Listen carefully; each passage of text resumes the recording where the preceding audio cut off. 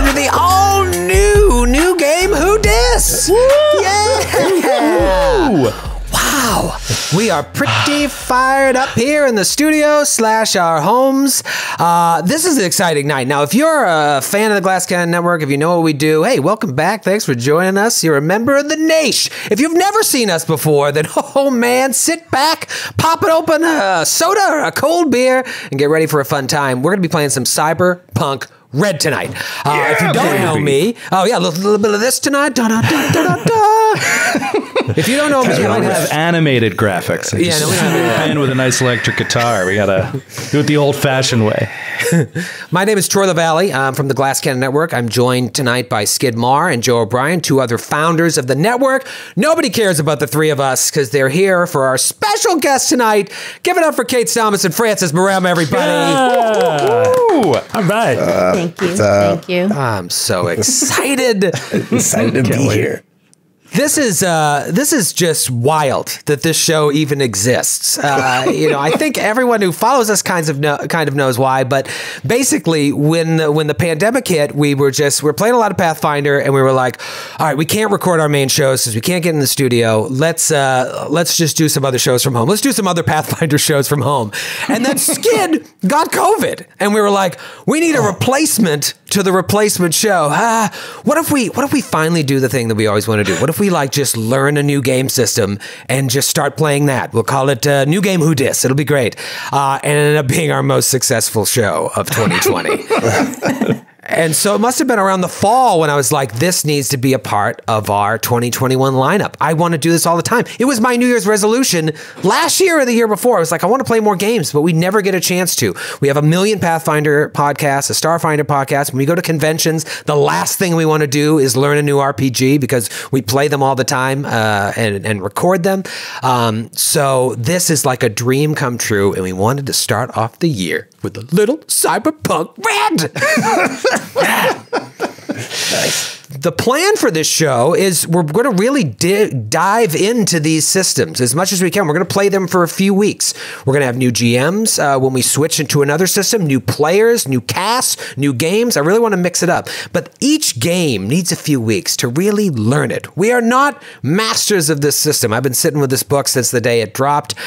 I've probably forgotten more than I've learned, and everyone else has had the PDF, and we're all kind of figuring out. This is not, if you're here for like the exact rules of this game, you've come to the wrong place. But my hope is that you can watch this and, like us, learn how to play. And one of the ways you're going to learn to do that is we're going to build characters tonight live using their session, the way they build characters. Yeah, live. Never done it before. Never done that before. Totally brand new. That's the best. Can we all agree the best part of playing RPGs is building the character and everything else is garbage? Yes. Yep. Everything else is just downhill and a chore. This is the one good night that we'll have. Oh, that sounds awesome. Yes. This will be your first and only episode. Sorry. I just feel like there's a new RPG is daunting. You see a book like this thick and you're like, how am I ever going to learn to play this? I don't, and if I'm going to invest that time, how do I even know this game's going to be good? Well, my hope is that, I know it's going to be good, that we can learn it together. And by we, I mean not only us sitting at the table, but you at home. But I want to talk about our special guests tonight. Kate and Francis, this is so exciting. Kate, I can't even talk too much about this, but basically we met Kate about a year ago, almost to the day, and we were kind of working on a secret project that COVID just punched right in the face, and we couldn't do it. And then we were like, well, it's nice meeting you. We'll see you never. And the whole year I was like, I got to find a way to get Kate back involved. And so when this show came up, I was like, episode 1, we got to get Kate. Welcome to the show, Kate. Thank you so much. I'm so happy to be here. Yay. Yay. Tell us a little bit about yourself. Am I correct in saying you're a net runner in real life? Yeah, I guess so. Yeah. I'm a software engineer in real life. That's what I do for money. I live in New York. I live in Brooklyn. I've been here for over 10 years at this point, I think. Oh, wow. I have a cat and a dog. They're really cool. What are their names? Finn, the human dog. Yes. Tweet, the black cat. She has CH and she's kind of wobbly. I also have a husband. It's hard to take care of. Real hard to take care of. No, that's the Brooklyn. They call that the Brooklyn trifecta. A cat, a dog, and a husband. What is your experience with RPGs? I know you play some Starfinder. How long have you been playing? Are you a video gamer? What do you do? I really like video games. I really like third person shooters where you can see yourself. And if it has like a story element, I'm there for it. I've played D&D before. I've played Dead Sons, the first book. I'm really excited to start playing an RPG again. Well, we're excited to have you. And if you make any mistakes, you won't be invited back. So okay, great. Yay. No pressure, really. No pressure. No pressure. Our next special guest needs no introduction. Actually, he does, because only Joe's and I know him. And Kate over the past few hours. This is my good buddy, one of my oldest friends from when I moved to New York 20 years ago, Mr. Francis Mrema. How are you, buddy? I'm good. I'm very good. It's good to be here, Troy. It is fantastic to be a part of this. This is definitely something I never knew anything about until like you unveiled this on me, like whenever you started. I mean, this has become a phenomenon that I don't even know about. I need to find out, basically, and that's part of the reason I'm here. You're jumping into the deep end tonight, buddy. But don't worry, we'll take it easy on you. Please.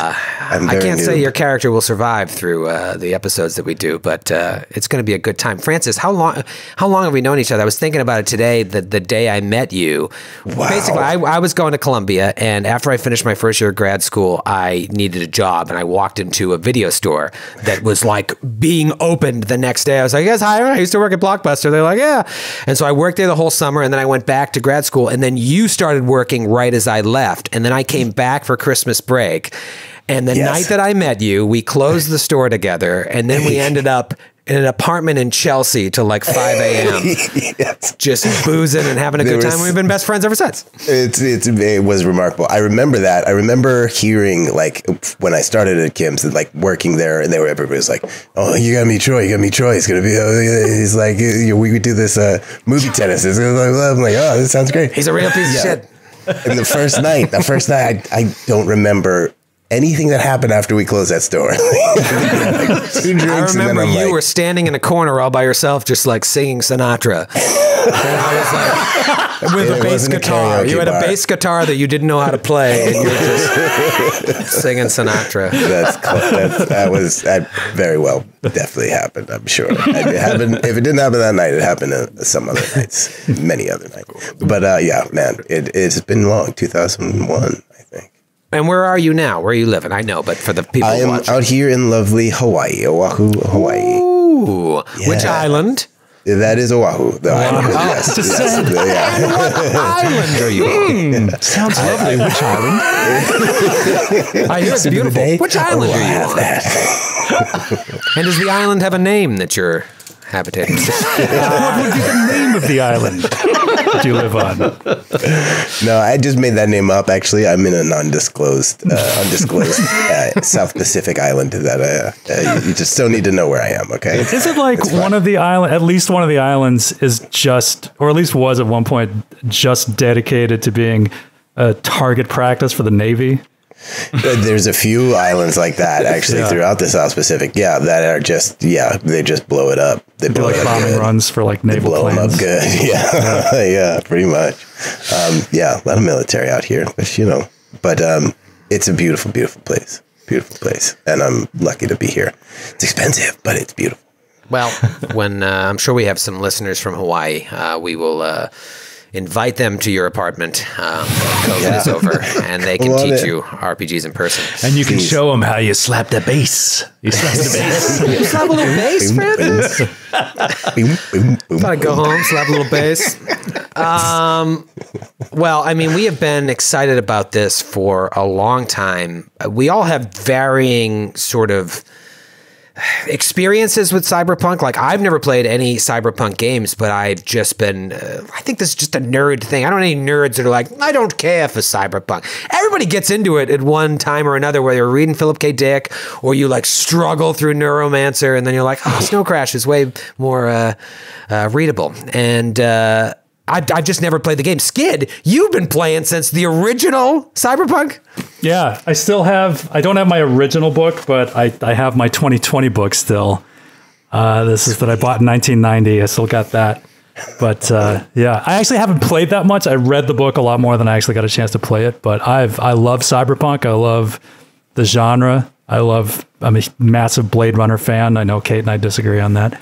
But I like the sequel. She actually, I don't mean to call her out, but she did say when we first met, it's she's just fine. like, you said, I don't like movies. You said, I don't like movies, which is very strange. To me, that's like somebody saying, I don't like liquids. That's totally fine. Kate, what if they did a reality show that was Cyberpunk themed? Would you be into that? The Real Housewives of Night City. The Real Housewives of Night City. Yes. Well, there's the name of the episode. But I've loved the setting. I love Cyberpunk. I love like cybernetic enhancements. And, you know, we did play Shadowrun, which is together, the three of us, which is a little bit different because it involves magic. I like my peanut butter separate from my chocolate. I don't like really having magic in my sci-fi setting. This is a much better setting for me. I'm very excited. So you're a racist. You're a racist? Exactly. You're a racist. Yeah. A virulent racist. Yes. You know, that's a really important point, I think. And I never thought about it until you just said that. That's the big difference. Like what makes Cyberpunk is there's no magic. It is just a dark, desperate world where people are killing each other in the streets and trying to survive. And it's not like, I cast a spell on you. Now, you might have some super awesome technological advancement that does something akin to a fireball spell, but it's not magic. It is all, it's evolution and de-evolution at the same time. And I'm excited to play. Joe, I'm assuming you've never read any Cyberpunk thing or seen any Cyberpunk movies. You know me so well, Troy.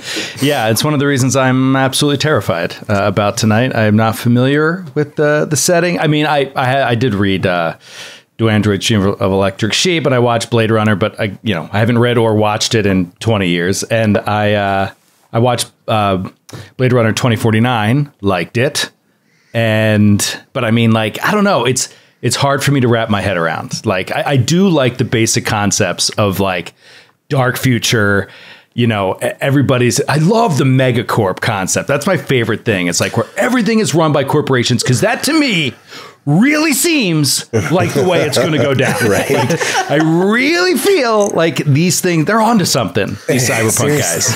Well, I mocked you, and we played a ton of Android Netrunner together.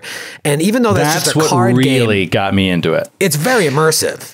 So that's what really got me into the setting more so. I have a hard time wrapping my head around all like the level of urban intensity and like just the lawlessness and I don't know. It's hard to understand. Like, well, how does anyone have any kind of a normal life? Like, how are you a child in this world? Like, I'm having a hard time wrapping my head around it. And so I don't know, but it's cool to be like, oh, I get to play a cool character with a cool slick nickname that looks amazing. And like, and a lot of things as we've talked about this game have come through, especially talking to Skid, just about how much of it, he said this, and then I read it in the book about how much is dedicated to fashion and style and stuff like that. And I obviously am horrific at every aspect of that in real life. And so it's funny. It's like, I'm also horrible at swinging a sword. So it's bringing those fantasy elements in, like being fashionable and cool, is going to be an interesting thing to explore.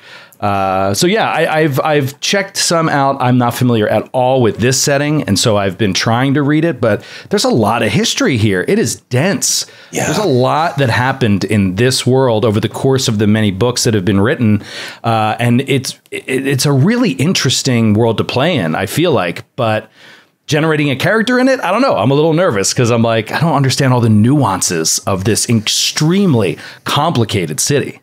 Yeah, it's daunting. When you read like the histories in this book, it takes up 40, 50 pages. You're like, I'm going to make a mistake. But they even say like, you create your Night City. You take some of our Night City and you make your Night City. And if you want to do it in Atlanta or in Boston, do that. Do it wherever you want to do it. It's your game. In Boswash Corridor.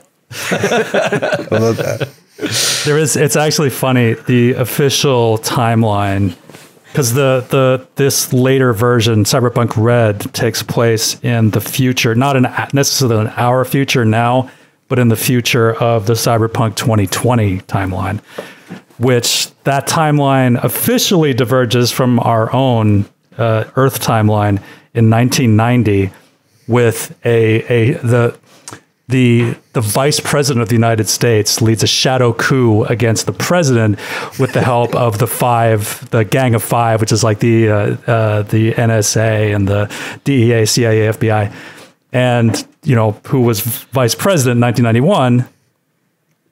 Dan Quayle. So it's so perfect. Canonically, Dan Quayle led a shadow coup of the government, and that's what led to this dystopian future. George H.W. Bush. Yeah, that's so hilarious. Perfect. I love that little detail. I know that. That's amazing.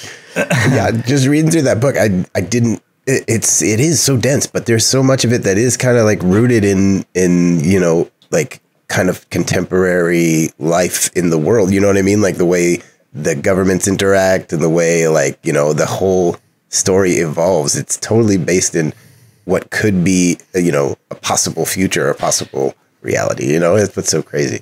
Yeah, and I think that's a good, and that's what I think happens when you take the magic out of it too. Is like if you take the magic out of it and then you allow this like the logical extremes of the increasing power, political power and economic power and influence of corporations, and you just like let it go to its logical extreme. This is simply what you get is like they have their own police forces. They have their own territories that they own. You work there and live there and pay them rent. And you know what I mean? Like it makes perfect sense. Why wouldn't it be that way? It's the most advantageous to the most powerful people. And so, I just love the idea that one of the largest events is 2021. Is it 2021 or 2022 that there's the nuke? 2021. 2021, there's a nuke goes off in Night City, and it is a corporation on corporation nuke. You know what I mean? Which you never think about that. It's always like, oh, it's going to be this government or that government. That was the culmination of the fourth corporate war, right? Yeah. So I just think that concept is so cool, and I'm just ready to sink my teeth in. Yeah. The only thing the Jetsons got right was the camera phone. Everything else in our life is heading towards the time of the red. That's going to be much more accurate. Well, I'm glad you guys are excited. I'm excited. We have a new layout tonight. As you can see, our overlays look beautiful for New Game Who Dis. The audio sounds crisp, and that's all because now we have a dedicated producer for these shows. And you might know him because he just went full-time with the Glass Cannon Network. Mr. Grant Berger. Grant, are you there, my good buddy? What's going on, you cyberpunkers and rocker boys? How y'all doing tonight? Producer extraordinaire. I love it. On the ones and twos. It's thrilling to be behind the scenes. I'm happy to be in a support role. Troy will probably yell at me a couple times throughout the show, but when I'm not on screen, I'm eating pizza. So that's a big plus. That's good. That's good. That is nice. Nice delicious. Sounds delicious. So it's just such a dream to have Grant just have to focus on producing. We've never done that. We're always wearing 19 hats. So thank you, Grant, and thank you for making us look beautiful and sound beautiful. I'm going to jump in here if you don't mind, Troy. You can talk about our good buddies. Our new good buddies. Please. So our good friends at our Telsorian Games, who we talked to about this late last year. We were very excited to play, very excited to do this, and they could not have been more on board to help us get this thing up and running. And so thank you so much to them for all their support. And one of the things they wanted to do, which aligns right with what we want to do, is not only teach you the game, but get you the game and have you guys playing it. So tonight and over our next two episodes, we're going to do multiple giveaways of not only the hardcover core rulebook, which is sold out on their site. You can't get it. But also some PDFs of the core rulebook as well. And this is the big one. The third night, the finale of this story that we're going to tell, that night, if you're watching there live, we are going to give away an all-access pass to the entire digital library of all Artosorian games, or RTG, which I'll use to abbreviate them. It's over 30 books in PDF form, over $500 value, an incredibly generous gift for them to donate to us to then pass on to you. And so thank you guys so much. We're excited to share this with the community. So you need to watch. You need to pay attention to the chat because we're going to drop that link for the contest in the chat. The contest is really, you're going to click on this link. It's going to take you to a site where you just have to input information and you can enter. There's a couple little things that it'll do. You get some more entries if you follow us on Twitch or if you follow us on Twitter, stuff like that. But you can choose your own level of involvement. And the more things that you do, the more entries you get into the contest. And then, what do we say, Troy? By the end of the stream, we'll announce it in chat, right? We'll announce just 2 winners keep your eye on tonight. the chat. Yeah, so one winner is going to get a mailed copy of the hardcover core rulebook right from RTG and a PDF as well. So that's one prize. And then the second winner is going to get a PDF of the core rulebook. So thank you again to RTG for supporting the stream, and thanks to you guys for tuning in and watching. Stay tuned. Watch the chat. Our good buddy Brennan, our community manager, will drop it in there a couple times throughout the night so that you can enter to win. Yeah, and this book is gorgeous. They really did a hell of a job on this, and yeah, I think you'll be excited to play it. After seeing us play, maybe you'll know how, and then you can just skip to the last chapter. Yep.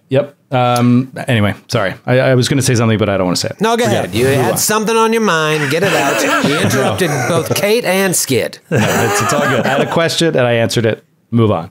Okay. I did have a question. I was going to ask the Skid in the back. Are Glass Cannon employees eligible for the hardcover book? Because I do actually need one. And I would buy one, but you can't. Skid, stop putting entries into the chat. We'll make some phone calls for you.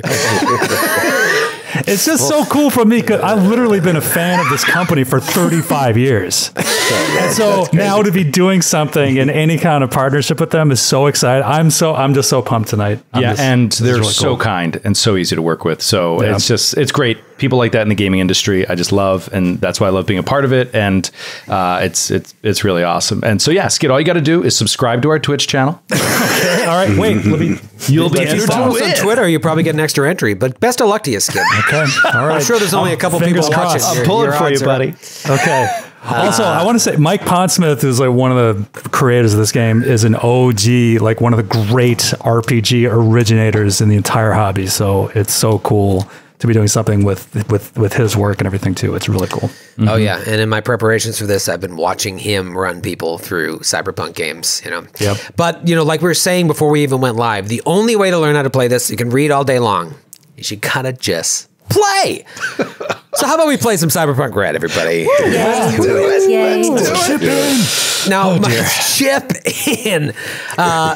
I really want all of these new Game Who Disses to start with character creation because it's our favorite part. And, you really get to learn the system. And then we're going to jump into a scenario that's going to play out over the next few weeks. And then we'll play another game and we'll do the same thing. Now, if you guys like Cyberpunk RED, if we like Cyberpunk RED, we'll bring it back to New Game Who Dis. And these characters already exist.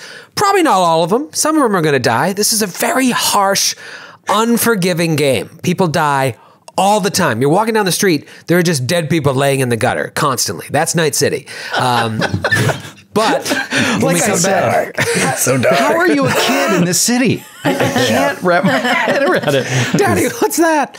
No, you grow up fast. I think there's a line I read today. It was like, when you're walking through Night City, sometimes there's garbage everywhere and there's dead people in the streets, and you might hear a bunch of kids laughing in the distance, but they're not laughing at the things kids laugh at in the suburbs. They're laughing at things that are horrible. Yeah. So kids exist, but they grow up real fast in Night City. Let's just jump right into character creation because this is my favorite part. And honestly, the story is driven so much by what's about to go down. There's a whole section in character creation where you're going to be determining who your best friends are. Maybe you have lovers. Maybe you have family members. Maybe you don't. You've got enemies. You're going to roll for that. And those become part of the fabric of the story we're about to tell. This isn't like, at least in my experience so far, which is very limited, this isn't like Pathfinder or even Dungeons & Dragons where it's like, here's a 40-page scenario to run. It's not like that at all. It's like, here's a one-page idea of a story that you might want to do something with. You guys, your characters, drive the story. So let's Figure out who these people are. We're going to start, and we're just going to go straight through this. There's a bunch of different ways to build characters. Well, 3 different ways, really. There's the Street Rat way, the Edge Runner way, and then I think the third one's called Complete Package. Complete Package is for like people who played the game a lot, or people who have a lot of time that can like customize every little thing. Street Rat is like the quick and dirty way of doing it. We're going to be doing Edge Runner, which I think is a nice balance between the two. And what is the difference? You'll see as we go along. The first thing you got to do, though, is pick your role. This is your class. There are so many cool roles. You can be a solo, you can be a tech, a med tech, a fixer, a nomad, a net runner, an exec, a lawman. There are not endless possibilities. I think there's about... There's You've about covered all of them. like 10. And millions more. And millions more and all the supplements that are coming out. So I'm just going to sit back. What do you guys want to play? Kate, what do you got something you might want to play for Cyberpunk? Yes. So since I'm already sort of a netrunner in real life, I kind of want to play the exec. Ooh, that is spicy. Nice. Yeah. I'm feigning like I don't know that this is what you want to play because we talked about this a very, very tiny bit. And I was like, that is a bold move because exec isn't even in the Jumpstart kit. The Cyberpunk RED Jumpstart kit came out at Gen Con, what, 2 years ago? Or I don't even know what year it is because of COVID, but like not. It was this year, wasn't it? Or was it last year? It was, yeah, but there was no 2019? Gen Con this year. And there was only access to a few classes. Exec is only available in the red. So Kate is just leveling right up to pro streamer and going with the exec. What do you know about the exec? In Cyberpunk or just executives in general? I really want to know about executives in general. I would love to join in on talking shit on executives for a while. I used to work in the corporate world for a long time. Please, Jeff. I mean, the reason why I wanted to choose this was because, I mean, I obviously don't fit the build of an executive, but I did used to work at a very like top financial company. So I kind of want to Which like one? use. Maybe you've heard of it. I mean, if you look me up, you'll find it. But like, yeah, I kind of want to use what I gathered from working in those corporate environments and just play a terrible character. Just putting an exec into the mix immediately changes everything because you're part of the enemy. Yeah. You know, you work for the corpse. So one thing we're going to have to determine by the end of the night, why are the rest of you scumbags working with an exec? Is she moonlighting with these losers, trying to make the next big score? Or are you guys company men? Let's find out. I don't know. Skid, man, I don't know anything about your character, but I know you were so fired up. What role did you choose? I'm very excited. I've been excited for like 3 weeks. I like, bing, it like came to me and I was like, oh yes. I'm so excited. So my character is a tech. So he's Mr. Fix-It kind of guy, just all things technology. He can repair it, he can jury-rig it, he can invent it. It's a very cool class. When I first read it, I was like, well, it's kind of like what you play on Androids and Aliens, but it's really not at all. It's very different in the Cyberpunk It's more world. engineer than operative for Starfinder, but it's pretty cool. Yeah, I won't get into any more of the details, but it fits into what I kind of had in mind very well. So, yes. Well, I'm sure you won't disappoint. You'll do the exact opposite. Francis, what you were one of the first ones that was like, I've got 3 concepts for character. Yeah. And you threw them I out narrowed there. it down pretty quick, but it came down to the nomad. It like Kate, it just it was closer to my current lifestyle and experience. Traveling from city to city. You're in a Mad Max gang? Yes. I consistently wear old football pads as I drive around with the blowtorch top off of my Chevy Old Chevette. Francis Telcutter Mrema. Wahoo's a rough island, man. It gets rough out here. And which island are you on again? Oh, and what island is Oahu on? Nomad. What do you know about the Nomad? They're very well, they're transporters. They are like the life's blood between the different cutoff cities, between like the free states and the Boss Wash corridor. They smuggle. They transport on land, sea, and air. They've got families that they kind of like use. They're like, I guess, mob-like. I guess I don't know. I'm still not quite sure. It's still something I'm digging into. But I love the idea of this, like, you know, band of like smugglers and gearheads that are just out on the road, like, or out on the sea, whatever. Transporting what you need. We got what you need. Yeah, it's part mob like, and it's part like we need to band together to survive. Yeah, exactly. But yeah, there is definitely a mob feel to it. It's like, oh, you want some vehicles? Yeah, you better talk to the blah blah blah family.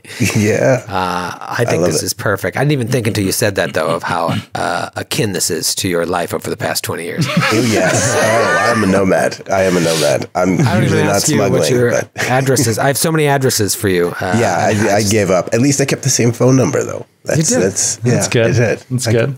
That's for you. I did that for you. Mine were shut off, and then went to collections a lot of times, and then I would just get a new number. I'm very proud that I've had this one for as long as I have. String from now on. That's all you got. Joseph, I knew before I even asked you what class or what role you would take. I just had a feeling you were going to go this route. Let the people know. I bet they've already guessed. Yeah, I went Netrunner, but it wasn't my first choice. It did not. It totally surprised me because when I was going to go into it, I was like, you know what? I'm just going to do full on like street fighting martial artist badass Street samurai. Yeah, and you were like, that's called a solo, and I was like, done. But then I saw the thing about, which was outside of the Jumpstart kit, right? Lawman, isn't that outside of the Jumpstart? Yeah. So then I saw the thing about Lawman, and I started reading that. I was like, oh, this is kind of cool too. Like you could be corp, you could be like roving sort of city police. Like Dog the Bounty Hunter. Yes, exactly. Exactly. You can also just like, work on the sly for gigs and stuff. And I was like, this is cool too. I liked both those concepts. What got me into Netrunner, honestly, was the game Android Netrunner is probably my most experience with the cyberpunk genre. And so I get a lot of those concepts, but reading the rules for net running is what sold me on it. So I was like, well, let me just take a look at the chapter. And I started reading the mechanics, and I was like, I love everything about this. And it all made a lot of sense to me because it's all really comes right out of the same sort of stuff of Neuromancer and Netrunner and stuff. So I decided to go with that. So yeah, well, I just also didn't know if there was going to be any net running in the demo. You know what I mean? Because it was a whole different aspect of the game. And so I was like, is this something that's viable? And you were like, yeah, of course it's viable. So I was like, all right, I'll do it. Yeah, that's really on me. It's like, if there's something you want to do, well, let's do it. We'll figure out a way to do it. This is a very, and maybe this should be the way in all the games that we play, but other games just feel so restrictive, and maybe that's just a mindset we need to change. But playing a lot of Blades in the Dark that we've played this past year, playing some Delta Green in the past year, these games lend themselves to like, what do you want to do? All right, let's figure out how we can do that based on the mechanics. So, yeah. And likewise, you're like, I want to be a net runner, but what if there's no chance to net run? Well, that's on me and you to figure out how to make this work. Because you're like, can I hack into this? Yeah, let's try it. Oh shit, you ran up against some black ice. Yeah, so that's another thing is there are for those not familiar with Cyberpunk RED, there are very familiar tropes of net running that they've tossed out in this game. Yeah, which is very cool. Gone. There is no shattered. So yeah, you're net running, but you can only net run in local networks, and so you have to physically get your meat in the building in order to net run within a certain area, which is very cool. So you have to be at an access point, and then the other cool thing is that the net running actual hacking aspect, it overlays like AR over what you're seeing. So you can both see what's actually around you and be jacked in and see the overlay of the net in the local area. So the familiar, like kind of, jacking in and going unconscious is not, it's a very different thing now. Very cool. Yeah, when I think of net running, I think of a guy sitting at home in his computer and then he like runs up against some black ice and gets his brain fried and dies. Right. Here, you put some goggles on that let you see everything, and you're jacked in the meat space, and then you get your brain fried. Right. Yeah, you still get your brain fried, but now you can also just get shot by bullets of the guards that are in the room. It's more like Minority Report than Matrix. Yes. Yes. We're gonna die in goo. such cool ways. Oh, yeah. That's part of the thrill. This is going to be great. But the beauty of the system, you're like, great, now I can be a lawman. Let me roll up a lawman. And so you spoke about your net running ability, and so each of your roles comes with a roll ability. And the way the game works is at character creation, they suggest that you start at roll ability 4. The closest sort of analog I can think of is like that's kind of like your level. But it's not really. It's a little bit different. And your roll ability is like your superpower. And so for Joe, as a net runner, your roll ability is you can net run. You can do runs. Right. Like you can't net run with any other class, with any other role, unless you begin, once you already have experience, multi-classing. Then you have to take a level of net runner so that you can get access to the ability then to net run. So each role has a thing that no other role can do, which is pretty cool. And so Joe's is net running. Skid, I emailed you about this yesterday. I'm like, this is crazy and would be amazing in a long-term campaign. But no doubt you have some cool ways that it's going to be implemented. Talk about your role ability. So my role ability is Maker. It's called Maker, and it basically allows me to either augment, improve, or invent either existing devices or invent new devices. And there's a bunch of different ways you can apply it with existing stuff. It's pretty cool. And the invention thing, they even say in the book, it's like, this is a little overpowered in the wrong hands, but there's no better hands than mine.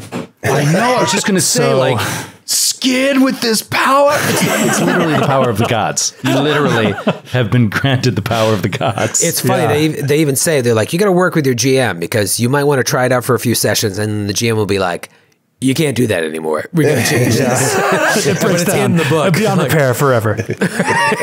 You've broken the game with that invention. But it's cool. I can like put add-ons onto like all of you guys' weapons. Like I can put, modifications onto them in different slots. I can improve your armor. There's just all kinds of stuff I can do. Cool. I'm not going to worry about it tonight because I don't want to make things too crazy. But it is something that I definitely look forward to playing with in future sessions. If I survive. Yeah. If you survive these sessions, like in the downtime before your next big score, I can just see everybody coming out upgraded to the 9s because of your awesome and tech. You have to pay for it. It's basically like crafting in Pathfinder or anything else. There's a dollar value that you have to expend to be able to do whatever it is, and then you have to roll a skill check. But yeah, it can be pretty cool. Pretty cool. Francis, Nomad role ability called Moto, right? Yes, Moto. So nomads can call any vehicle in their family. So nomads roll in families, whether it's like a couple of people or if it's like a dozen people or like 100,000, like an army. Wow. They have like different families. So depending on what level I'm at, I can call a different vehicle. I can upgrade a vehicle. I can bring in multiple vehicles, like kind of a convoy or armada kind of team of motorcycles. Yeah, just basically calling down the Thunder Mad Max style, with like the bus and like everybody. Like it's a really cool. Can ability. you get me a truck with a gigantic drum on it? I can make that happen. He can do that. He can do that. Not a roll ability 4, but maybe 5. Yeah, eventually, yes. Yes. That's exactly what I want to see. So quick. It's very cool. And it's like one of those things, like as you level up, you get access to either more upgrades or you can take out more than one vehicle at a time. And then once you get to roll ability 10, I think you're the leader of your own family and you call the shots on who gets what vehicle. So don't ever go against me in the family.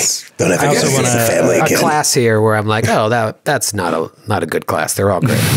I also want to jump in and say that despite having not too much cyberpunk pop culture experience, I did love Mad Max Fury Road. Yes. I did many Great times. movie. So good. Troy, did you sit and watch that? I did. And I only watched 3 movies a year, and that was one that I watched 2 years after it came out. No movies. No movies. No. The Real Housewives of Thunderdome. She'll watch that. I'll watch that. The Real Housewives of Pigtown. Oh man, Sounds great. Kate, I saved you for I would watch last that. because I think, at least in this upcoming crew, the exec has, I'll say, the best. But oh man, you've really upped my work tally for the night with your role ability. Sorry. Jill, you don't even know what this is because you don't like spoilers. Go ahead, Yeah, Kate. I didn't read ahead. So the execs get the teamwork ability. Basically means I get a signing bonus, which is business wear. I get my own apartment that's really nice. I don't have to pay for. I get really good food.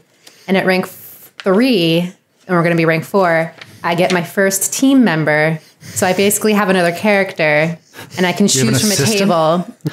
I have a team member that's provided to me by the corporation I work for. And I can Direct report. Yeah, they work for me. I can give them things to do, and I can have like a bodyguard, like a tech. I could have my own net runner. She could have her own net runner, Yeah, and What am I doing here? which is what she chose. So, Joe, you're obsolete. I choose my teammate, and then Troy gets to play that team member and also roll the stats for them. So Nice. excited to add that to the fold. It's gonna be so fun. I can't wait to see what you come up with. It's gonna be great. I have nothing else to worry about. I'm excited to play. I love playing NPCs, so it'll be great. No, I think it's really, really cool, and I love this idea that they have built in, where like you have to build up loyalty with this person. So the way I've decided we're gonna play is like when you ask little things like, "Hey, can you go do this for me? Can you do?" That's not a problem. But if you're like, "Hey, would you just kill that guy?"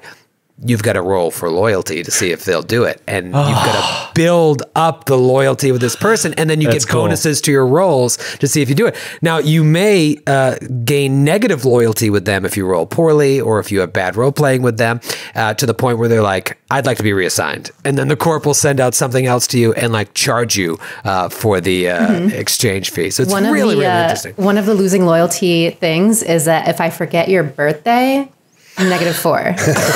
Wow, that's amazing. That's amazing. That's so good. Oh, your direct report is just in a bar, just talking shit on you to somebody else. That's Then you walk in, that "Hey, exact line. Oh God, Troy, you did not watch Succession, right? I watched the first 3 episodes. And So then, this makes me think of Succession, just Yeah. because there are higher ups that ask their underlings to do the shadiest things in terms of like illegal shredding documents, like pushing someone under the rug, and they're They just gain like, their loyalty to do so, and then I end up exactly. doing these terrible things for them. yeah, it's awesome. I mean, I'm so glad I didn't read ahead. That is so exciting and so cool. That's really neat. we kept the surprise. All right, so we've got Kate playing an exec, Francis the nomad, Skid the tech, and Joe the net runner. What a great team! Let's run our life paths. I think this is... This would be good. It's certainly one of the most important, if not the most important part of character creation. Stats are important, sure, but like the system that we're doing character creation, you really can't have a bad character rolling up the stats. Your life path is who this character is. Grant, why don't you go ahead and throw up page 45 of the CR Bizzle. That's B. If you're new to our streams, we're going to You're be not into the whole brevity thing. Time is money. It's a 2-hour show. I got to get it out with just the B. Part of this life path is like, it goes from everywhere from your cultural origin all the way to like, who's your mortal enemy. And so you can roll for them or you can pick them. And it's really up to you guys. If you're like, you know what, I'll roll. And you roll, and I don't like that. You can roll again, or you can just be like, you know what, I'm just going to be North American in this instance. You have the options throughout the entire life path creation to either choose or roll again. It's meant for you to build the character that you want to build, or also like, I don't know what I want to build. Let's see what the dice say. Oh, that's my personality. All right, I'll role play that. So it's up to you guys. Not going to push you one way or the other, but you're a coward if you don't roll. Let's start with cultural origins. Anybody have any strong feelings about this here? Or do you want to just let the dice decide? I'm ready to let the dice decide. I'm all for I rolled already. the red. Ooh, what'd you roll, Kate? I have an 8. I have Southeast Asian. Ooh. So That's interesting. Okay. I'm going to choose, it doesn't say here, but I'm going to choose Thai. As your language? Yeah, as Or my as background your- and as my as your language, background. yeah. Okay, great. Yeah, because when it comes with your cultural origin, you also get a language for free that you get 4 free skill points in. Everyone knows street slang, so it's not like, oh, I don't speak Thai, I can't speak to Kate's character. No, everybody can speak common street slang, but she also knows Thai. Nice. She talked Thai very well. What about you, Francis? You want to go roll? I'm gonna roll. I got a hot hand. I'm rolling right now. I got a 1. I'm North American. North American. I'm North American. To be in North America. Yeah, you know. North American.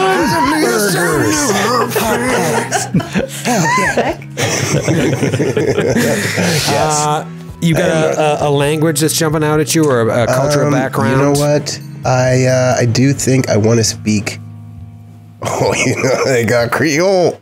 They got Creole down here. Yeah, they do. They actually do. Creole there, boy? Yeah, they got Creole. I go get you some nomad machines, bro. I don't know what that is. I don't even know what that is. Sounded good. Sounded good. That's good. I like it. I couldn't keep that up for a whole game. It would devolve into some kind of like Jar Jar Binks language or something. I don't know. You know, the character that I played on You know Red what? Dead French. Redemption. I'll do French. I speak French. Okay. I actually You do? speak French. I speak a little buddy. French. Oh, okay. I speak Nice. a little Francais. Of course, in North America, yeah. I guess the Quebecois. I love it. I love it. You know that the character that I did on Red Dead Redemption was a Creole character, right? No way. And so, yeah, like I played a background character. And that's so right. They had me listening to Thieves like Landing. that.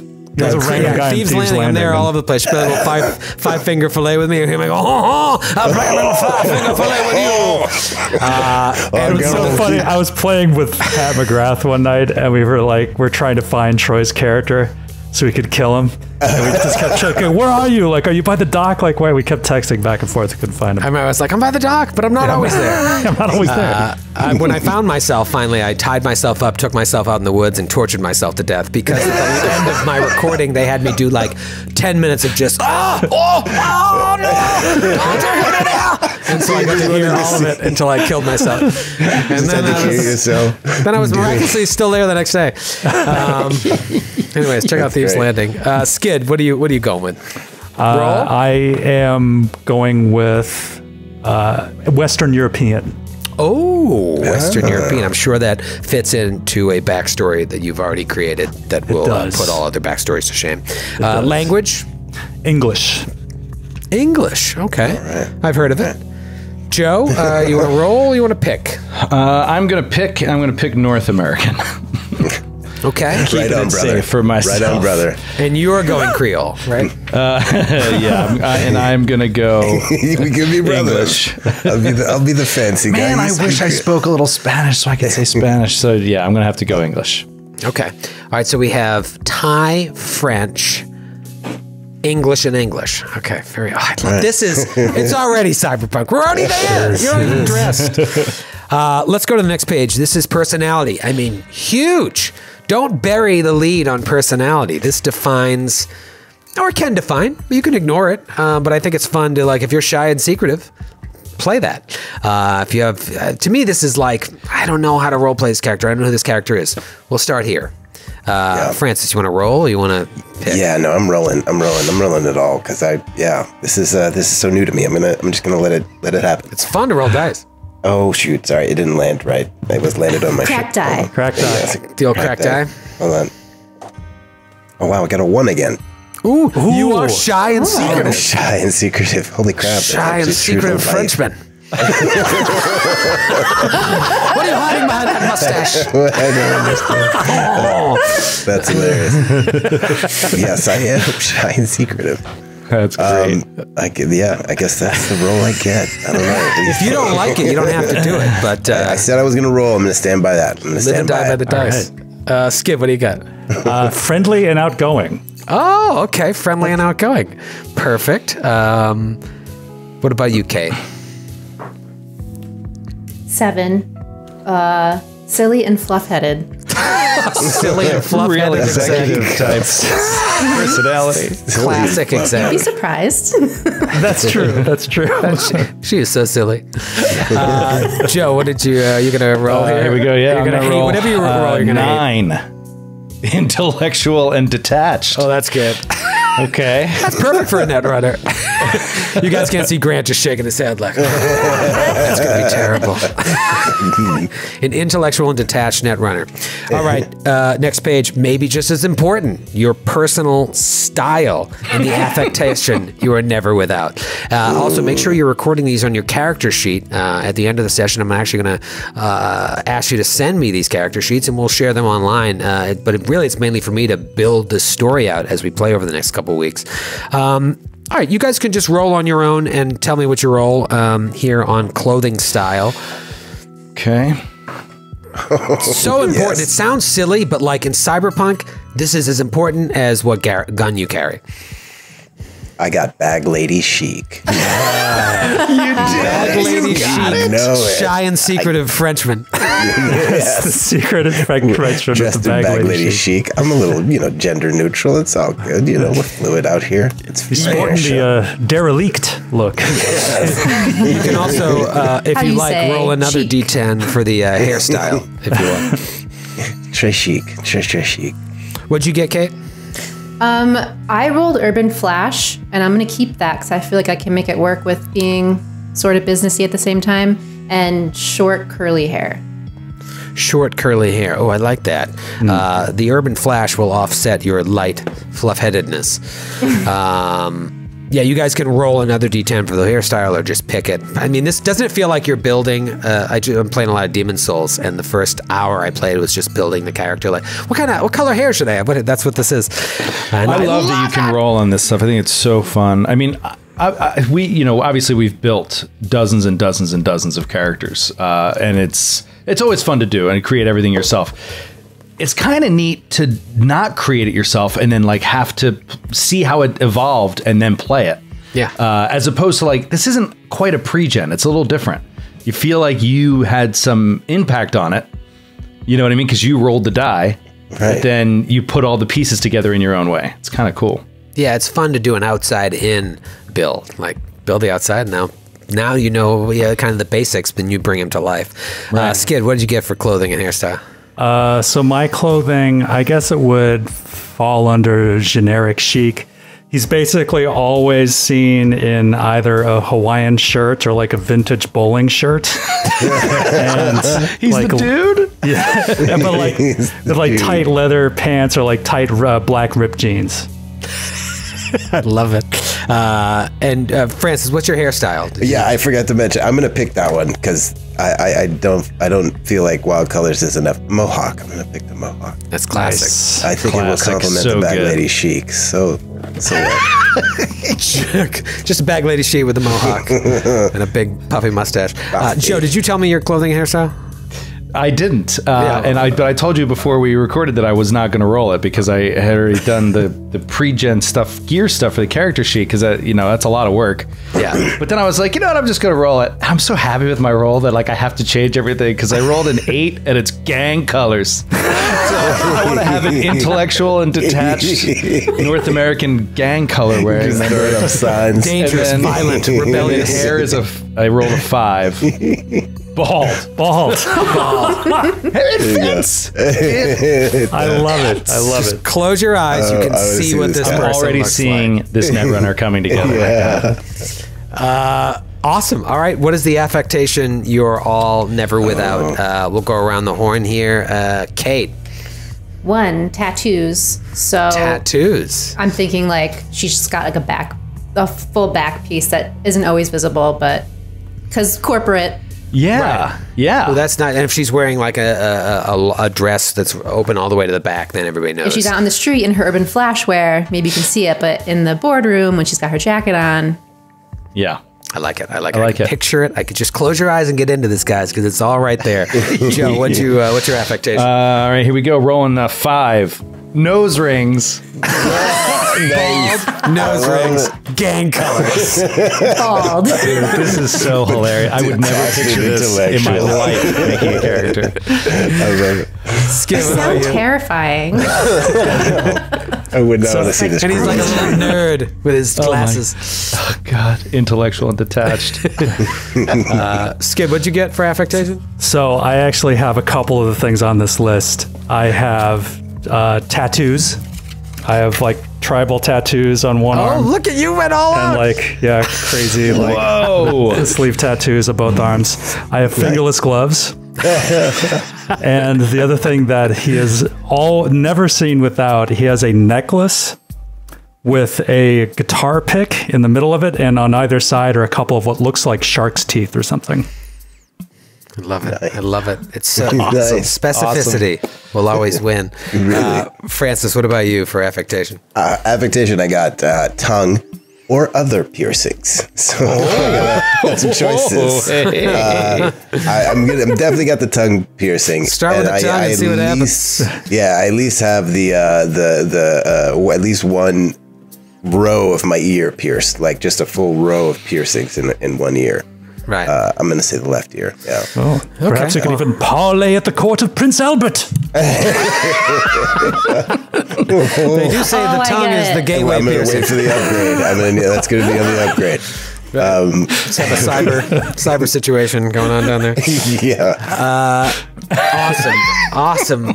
Nose rings, tattoos, fingerless gloves, a necklace with a guitar pick and shark teeth, and my God. a tongue and ear piercing that we can see. Let's move on to motivations and relationships on page 48. Wow, this is so cool. Just looking at this, I'm like, huge. every one of these things is so exciting. And really, this should build the story. Like, if I was good at what I do, and I'm not, but if I put the time in, then I should be building scenarios where these things come into play. So what do you value most, and how do you feel about most people? Just roll them on your own time and let me know your results. All right, rolling. What do you value the most? 1, money. That was easy enough. I knew that before you even rolled. Yeah, money. And then how do you feel about most people? Well, Troy, I'm glad you asked. 4, I hate almost everyone. I love this guy. I love this guy. It's a real piece of work. This is not the character I expected you to play. No, me neither. Just this bald nose ring hater. Gang color wearing intellectual that prizes money above all else and hates everyone.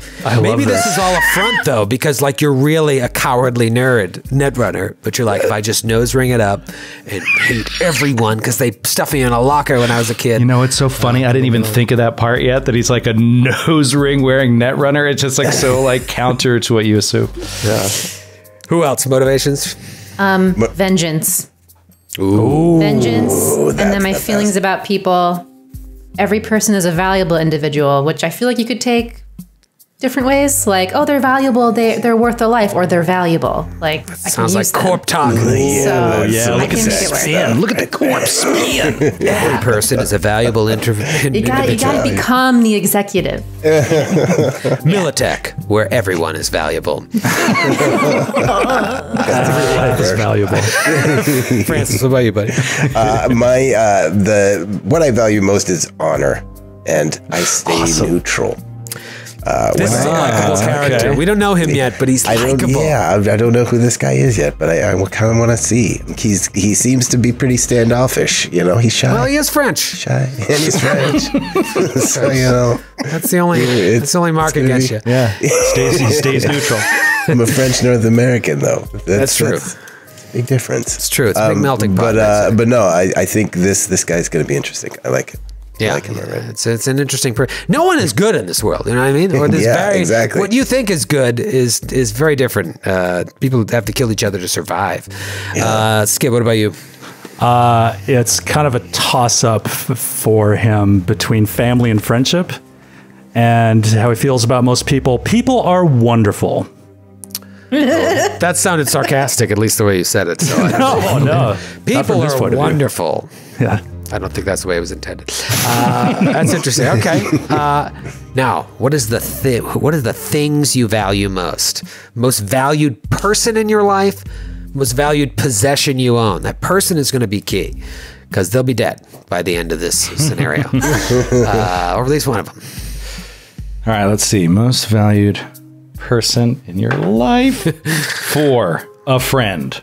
A friend. All right, so you got to think about who is that friend. Name them. You don't have to tell me now. Actually, no. Name that friend right now. Brend. Brendan. Brendan. Let me think about it. Okay. Brendan. That's a good cyberpunk name. Brendan. Brendan the fish. Kate, what's your most valuable person? My most valuable person is my sister, Oh, what's her name? May. May. May. M-A-E or M-A-Y or M-A-I? M-A-E. Or M-A-Y-E. No, Could have been. not May. May. And what's the name of the island Francis lives on? M-A-Y. You spell that. All right, I like that. Sister. Skid, what's your character's most valuable person? Also sister. Oh, name? Beverly. Beverly. Oh, Beverly. Francis? I got a public figure was my most valued person in my life. A public figure. Public figure. Could be a rocker boy, a famous artist, poet. Or like Elon Musk if he's still alive and like be obsessed with him. The head of Elon Musk. Yeah, the disembodied consciousness of Elon Musk, wherever he exists, and probably in some satellite. Yeah, okay. Or it could be, if you're in a big clan, a big nomad clan, it could be the head of your clan might be famous. It could be that person. Oh, yeah. No, that makes sense. That makes more sense. A public figure in the nomad families. What do you think her or his name is? Jean-Claude. Jean-Claude, of course. Right. Well, he also helped you speaks French. assimilate when you came over. He taught me French. He taught me so much. So I have Beverly, May, Jean-Claude, and friend. That's what I have so far. I'm going to make my friend a woman named Zoe. Zoe. Okay. Yep. Okay. Zoe. I Zoe. like it. We're really rounding these people out. Who is she? I don't know. Who is I'm gonna this think about Zoe? We'll find out. Maybe a former lover. What is your most valued possession? Just go around the horn here. And know that I am actually will going to roll for this. take it from you. Rolling. Rolling. 6. A recording. Ooh, that's Weird. interesting. From who? From Zoe, right before she died? She's Your already best dead. friend being like, you are worthy. People do like you. Right. I know you Lisa hate Simpson. almost everyone. Yeah, what is on that recording? Is the recording You know what? makes you don't hate know. everybody? You don't know. Or is that the only thing that makes you from killing everyone you see? That is cool. Skid? A piece of jewelry. So I'm going to say it's my necklace. Perfect. Perfect. Good roll, Kate. A photograph of my family. Okay, do you think your whole family is still a part of your life or just your sister May? I'm going to say no.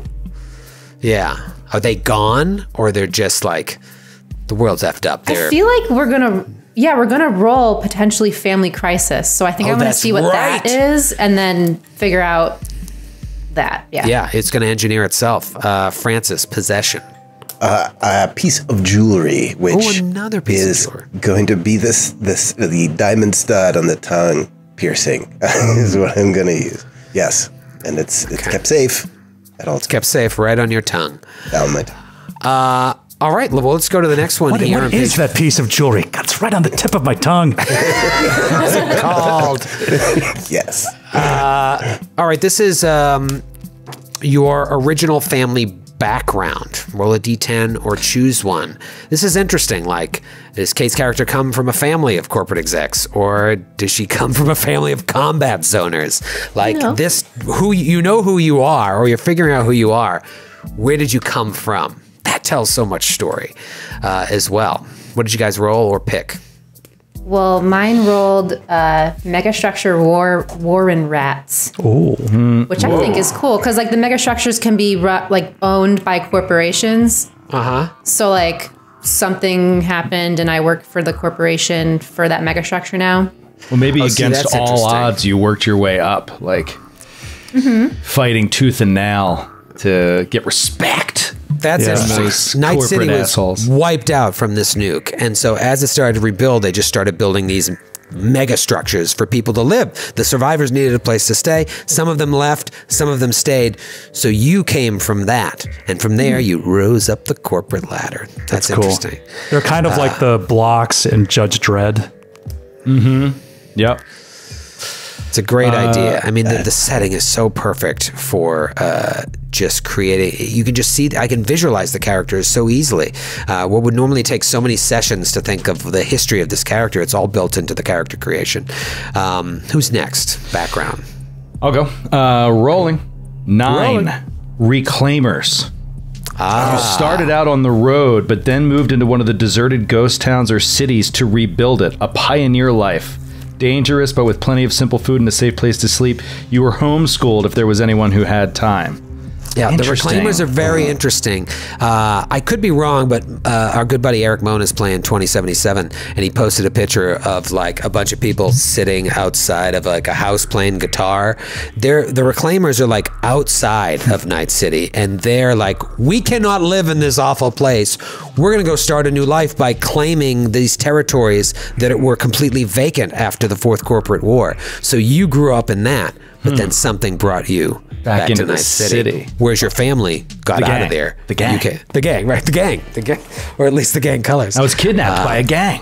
Reclaimer, very cool. Dude. God! Yeah, we're going to play this for 3 weeks and not 19. Skid, what do you got? So my guy grew up in basically a very dangerous working class neighborhood. Ooh, a very dangerous working class neighborhood. Is So that basically combat zone. combat zone? Yeah. I mean, when I think of the combat zone, I think of like Boston in the 80s. Like you couldn't walk to the combat zone. Times Square in the 80s. Well, it's so funny. That's why Cyberpunk, like so much of its near future is kind of based on an extrapolation of what the present was like in the 80s, which is like these exploding crime rates and all this stuff. So a lot of what the stuff you'll see in it is reminiscent of that environment, what people thought the future would be like at that point. So yeah. Yeah, I can remember being a kid and like going to the city and people being like, don't go like between Chinatown and this area here. That's the combat zone. And I was like, I know nothing about it, but I'm not going to go there. So yeah, this is where Skid's character originated. And Francis, what about you? So I got 9 Reclaimers as well. I started another out on the Reclaimer. road. Yeah. So And you're still on the road. We met. We got, We got a maybe. history. We got a history. Maybe our families know each other. Maybe Yeah, that's- John Claude is Joe's dad. Maybe we're enemies. Or maybe we are enemies. I don't know. But we grew up on the road, then moved into one of the deserted ghost towns. Well, I do hate almost everyone, so maybe we are enemies. Yeah. Because he Maybe I stole was your like- tongue ring. I changed my friend to Francis. Well, it's interesting. So you both were Reclaimers. You both came from families that got out of there and claimed their own section of land. And Joe, your character has come back to Night City to join gangs. And Francis, you've continued a life on the road with the Nomads. Yeah. So I'm still nomading. Still out Very there doing cool. it. awesome. All right, let's move on. I was on the road once. Tough gig. Here's what Kate was talking about here.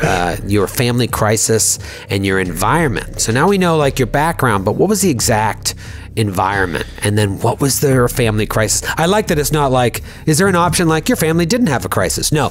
No. Everyone's character, their family had a crisis. Everyone has to have like chaos in their past. Yes. For the environment, I'm just going to choose in a huge megastructure building because that's already my background and it goes together. But for family crisis, Give it the old college roll. my family was killed. And I'm the only survivor, but I have a sister, so we survived. Wow. Oh my God, I just got so sad. Yeah.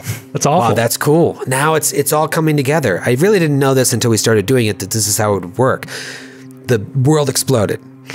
They started building megastructures. You and your sister, the sole survivors, just started living in these megastructures, and then somehow you found your way into the corp. I feel like my parents died, I was young, and my sister took care of me in the megastructure. Yeah. Your sister took care of you, right? And now she can't take care of me, so I'm taking care of her by being an executive. Sending money. Do you to think her she on the side. resents you? Do you think she hates you for your success?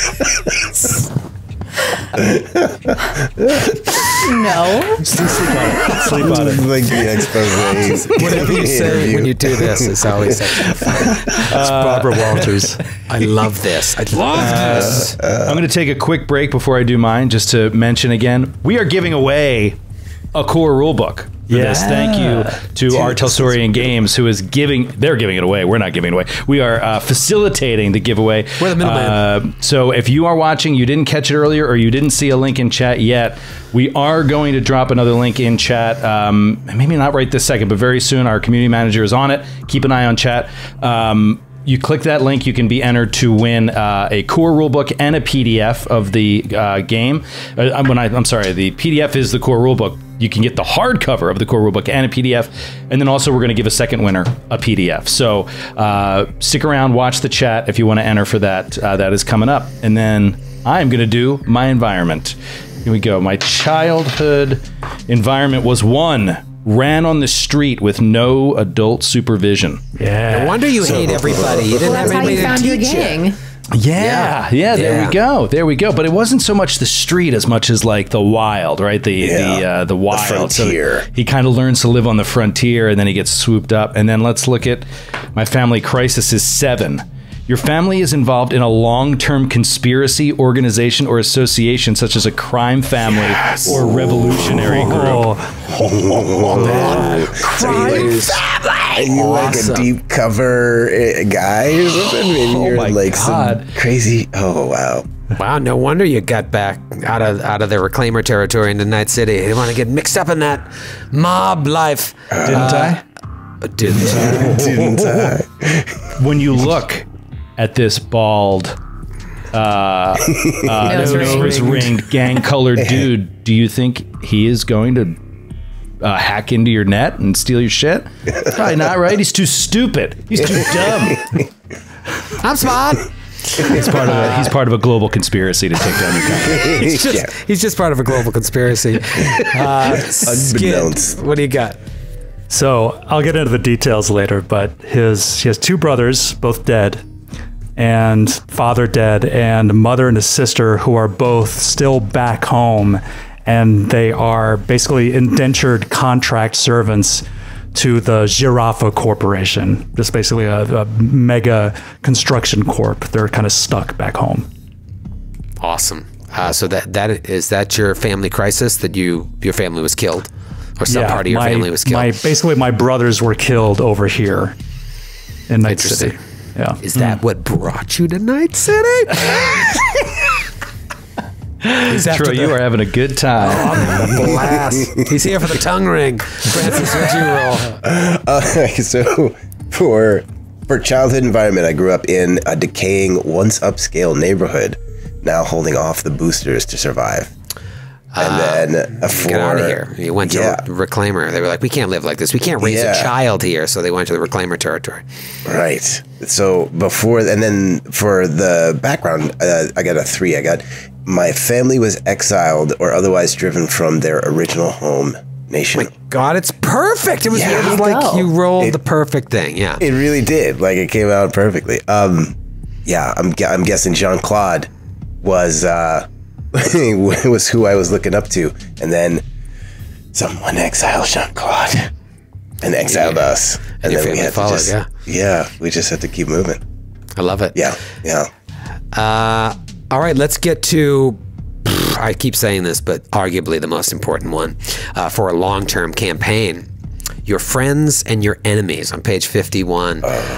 This is really interesting. Some of you might have none. You roll a d10 and subtract 7. And the minimum is 0 for both friends and enemies. So if you roll a 7, you have to basically roll an 8, 9, or a 10 to have friends. And same thing with enemies. It's so dark. Yes. You don't roll I only have a any. Joe, 30% is the chance to have darkest. any friends. Joe's, I bet you Joe rolls a 10 for friends, or no, a 1 for friends and a 10 for enemies. All right, so tell me, did anybody score either? No friends, but no enemies. So Oh, okay, might be good. blank Joe, slate. you're off mic. I know. I rolled a natural 1 for friends, so I have -6 friends. -6 friends. That should just be 6 enemies. What about enemies? I'm sorry, I'm reading this. So you do it again. Oh, okay. I see. Okay, here we go. And a 3. So no enemies? All right, no friends, no enemies. I think that's common. Well, yeah, clearly by the math it is. Enemies get complicated because you then have to roll like, why are they enemies? Skid, any friends? Any enemies? I also rolled a 1 for friends, so no friends. But for enemies, I rolled a 10. Oh, so 3 enemies. This 3 enemies. nice boy has 3 enemies. I know. It's like Just the a nice guys that angry killed his guy. brothers. I love his shirts. Yeah, they're just jealous. So the first one is a 9, so that's a government official. Wow. Number 4, childhood enemy. And the last one is an estranged relative. Oh, wow. That's interesting. A government official. Man, we could just do a movie about your character with this backstory. And then you can go further, Skid, and you don't have to do it live. It's like, what caused it? Who's been wronged? Yeah. And what can they throw at you? Before next week, though, I'd love to see the sheet to see why are these people after you? Because they will inevitably find their way into this adventure. Francis, any friends, any enemies? I got 0 friends. I rolled a 1. I got Nobody 0 has any friends. Got friends. 6 enemies though. Well, Solid you rolled a 6 enemies. on enemies? Yeah. So rolled you a have 6 on 0 enemies because it's... You Oh, no, subtract that's 7. 0. Yeah. Oh, so it's a 0. Oh, so 0 enemies. I thought it was 6. My fault. yeah. Skid's got enough enemies to go around for all of you. But the 1 means 0 friends, right? If you rolled a 1, yeah, 0 Yep. friends. For friends, yeah. Got to Yeah. roll an 8, 9, or 10 to score. Just any. to have any friend. Okay, thank God some of you guys Friendless. rolled some. All right, let's move on to the next page. We're rounding out the end here of the life path, and then it's just a matter of numbers, which is pretty easy. Sweet Revenge. What are you? / what are they going to do about it? So that's just if you have enemies, right? Yeah. All right. So Yeah. Skid, this is just you, and you know what? They can all have the same issue if you want. I'll roll separately for each. Okay. Okay, so the government official, that's a 5, so backstab indirectly. All right. So that's what that's what the government would do. You're small Yeah. potatoes to them. Totally. The childhood enemy is a 2, so avoid the scum. Okay. Okay. Interesting. And the estranged relative is a 4, so that's go into a murderous rage and try to physically rip their face off. Whoa, we gotta find this man. Who is this relative? We need to know. Amazing. What is this relative's name? I mean, this is huge. This is the person that's right on your tail. Uncle Dan. Uncle Dan. Uncle Do you have any Dan. idea what happened between you and Uncle Dan? I have an idea, Figure it but out, I got to think about it. Okay. You don't want to talk about it right now. It's Something really- bad. it's- I don't really want to talk about it. Okay. Yeah. All right, everybody roll a d10 and let me know if you roll an 8, 9, or a 10 to see if you have any tragic love affairs. Ooh, I got an 8. Okay, Francis has 1 tragic love affair. Anybody so else with an tragic. 8, 9, or 10? I have 2. Tragic love affairs. Exec. She's a busy exec. It gets crowded in those warrens. Oh yeah, and the mega structure. Skid, any love affairs? No love affairs. Joe? None for me either. All right, Kate, Rolled a let's 6. let's unpack this baggage here. Roll Okay. then 2 times to see what happened to them. So one is a personal goal came between us. So I'm gonna make that like I work for an evil corporation and they didn't want me to. Ah, okay, so you broke up. And Interesting. his name is Alejandro. Alejandro. Like Alejandro, no, please don't leave me. Alejandro, no. And then my next lover went cyber psycho. So I think she was a net runner and her name was like Pseudo. like Pseudo. as her like her name, but her real name was Savannah. Oh, wow. Cool. Pseudo. AKA Savannah. That's great. So cyberpsychosis, we'll get into a little bit later, but it's no joke. And everyone is on the verge of it. The minute you implant cyberware into you, I mean, there's some cyberware that doesn't have any effect on that. But if you get too cybered up, you're gone. You've lost your human side and you become only machine. So that's what happened to poor Savannah. No wonder that relationship didn't work out. And we round out life paths with your life goals. Obviously, if this is a long-term campaign, which who knows, very well could be, your life goal is going to be very important. This is what drives your character to survive, to go on scores, to kill. What'd you guys get? Rolling. 4. Cause pain and suffering to anyone who crosses you. Wow. I'm seeing this guy, and you can tell me I'm wrong, as someone that was picked on. This sounds like his behavior, hating everybody, wanting to hurt everybody. It just sounds like a dude that was picked on. Nerd. I don't know. Maybe because I was that guy. I'm projecting. Kate, what about you? I want to gain power and control. Oh, wow. Shocker. Very exact. Go figure. Fits. That's why things didn't work out with you and Alejandra. Alejandro. Sigh. Alejandro. Skid. So I want to save, if possible, anyone else involved in my background, like a lover or family member. So I want to rescue, eventually, my mother and my sister, bring them out from the situation they're in, free them from this indentured contract with the corporation, bring them to Night City, to somewhere safe. As safe as I can make it. I love it. Yeah, that's great. Imagine how horrible it must be where they are that you want to bring them to Night City to be safe. Come here, you'll be safe here. Watch out for falling bullets. Get an implant, you'll love it. I got gain, fame, and recognition. I'm trying to bring back my family after exile. I'm trying to restore my family's honor. I'm trying to make sure Jean-Claude will never be forgotten. and all the French he taught me. Jean-Claude. I like it. Bless it. Yes. Great. All right. So we have rounded out the basics of these characters, but each individual role has its own life path. And this is just as important because this is going to define how your character links up to the role that they play in society. Because you are your role. You are a netrunner. You are a nomad. You are an exec and a tech. So let's find out what exactly they are. Why don't we start with Netrunner? Grant, that's going to be on page 56. Joe, let's figure out what kind of runner are you? And again, you can roll or you can pick here. Are you a freelancer who'll hack for hire, or you just like to crack systems for the fun of it?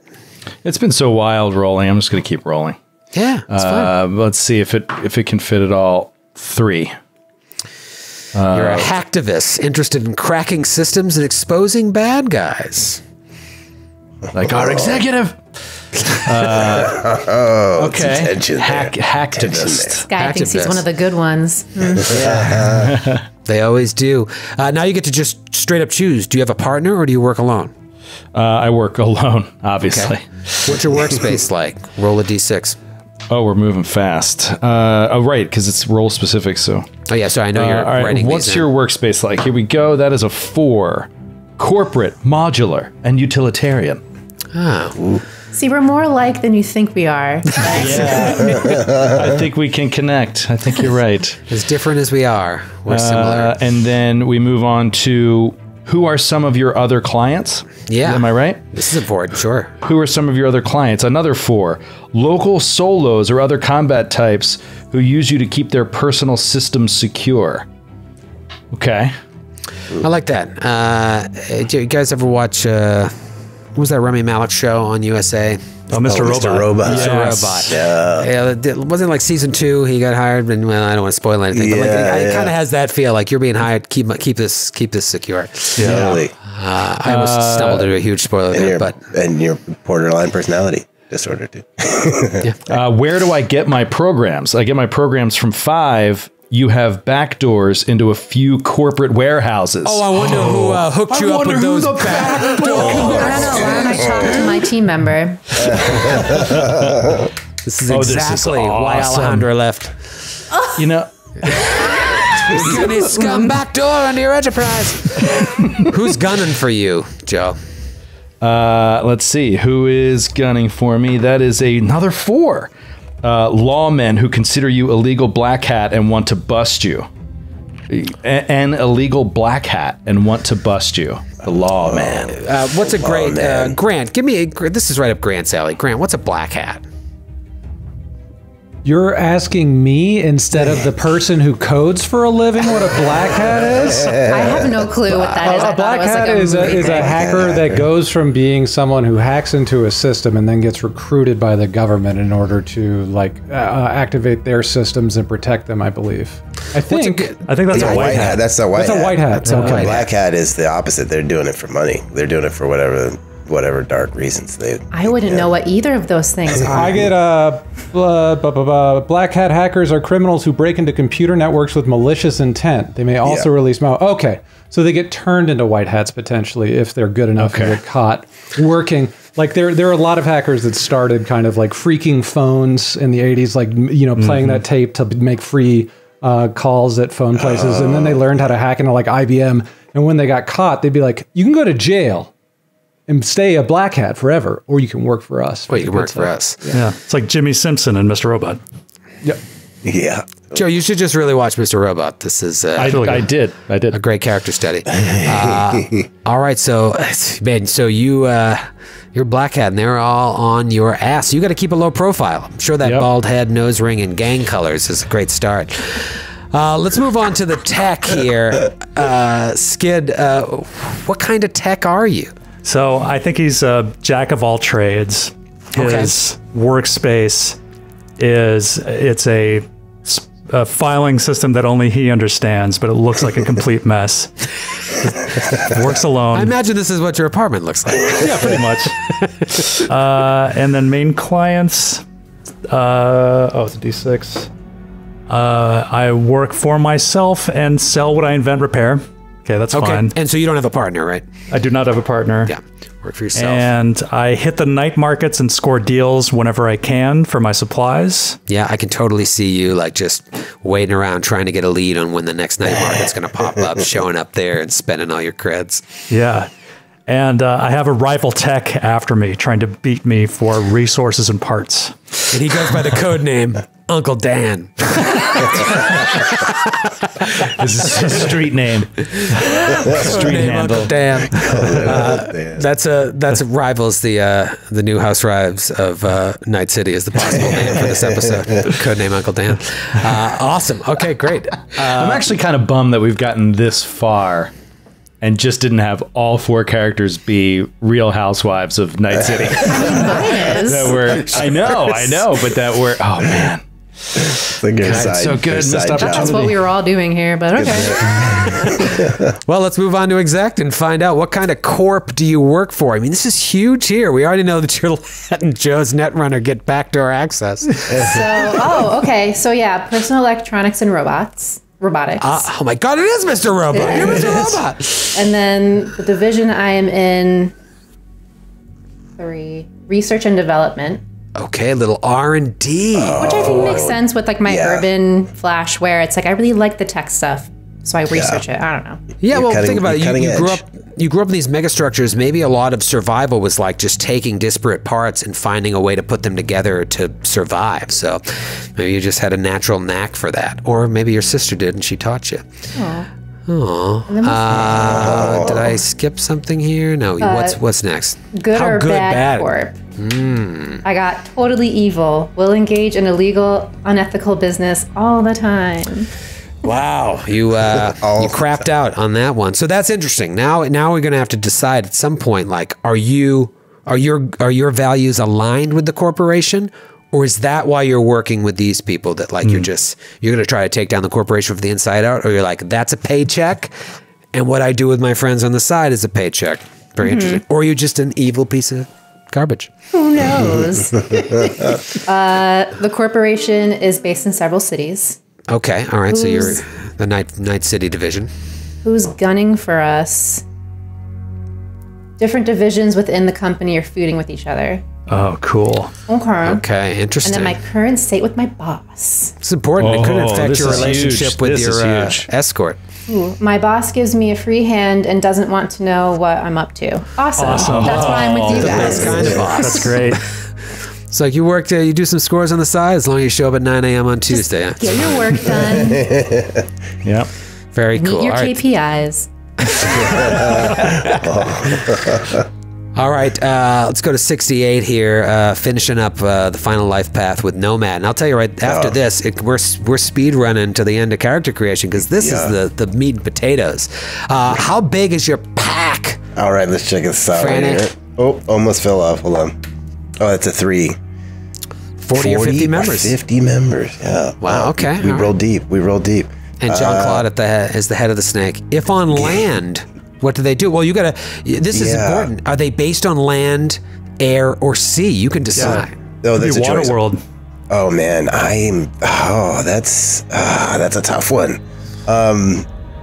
I'm gonna go land. I'm just gonna go land because I don't know how much water we're gonna be around. Well, you do get access to a jet ski at level 4. I know. The jet ski. I'm telling you, the jet ski. Then once you get to land, you're just gonna the jet ski on the land. jump on the PCS and take the jet ski down to LA. Have Skid's character work on it. He can tweak it for land use. I can totally modify it. Get my jet ski working on land, man. Throw some upgrades on there. I'm just picturing this guy rolling down the street. Make me a hover jet ski. Through like the street sludge though in the gutter. Like that's what you're in. Oh, yeah. Spewing it out onto passersby.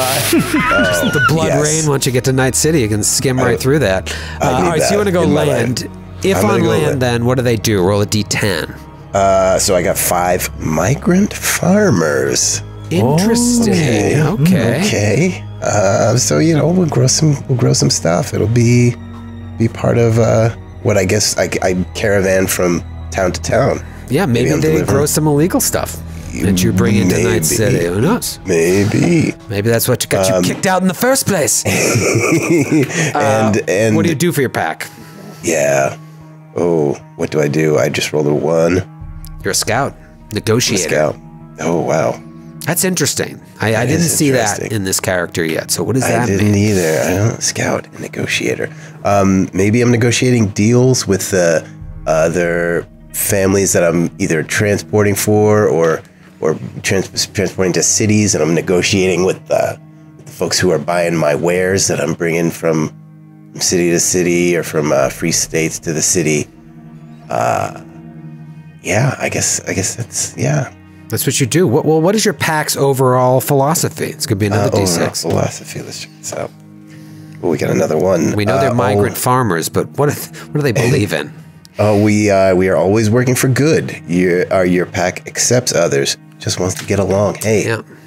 I like it. Yeah, this seems like the face of the group. At least, I'm not using the right term, but like this is the nice guy. I feel Let me do the talking, guys. Before we start shooting, let's see if we can work this out. All right. Seem like a nice group of migrant farmers out for the good guy, but there's always someone gunning for you. Who's gunning for your pack? Oh gosh, yeah. This is where it gets. I bet you roll a 3. Come on, 3.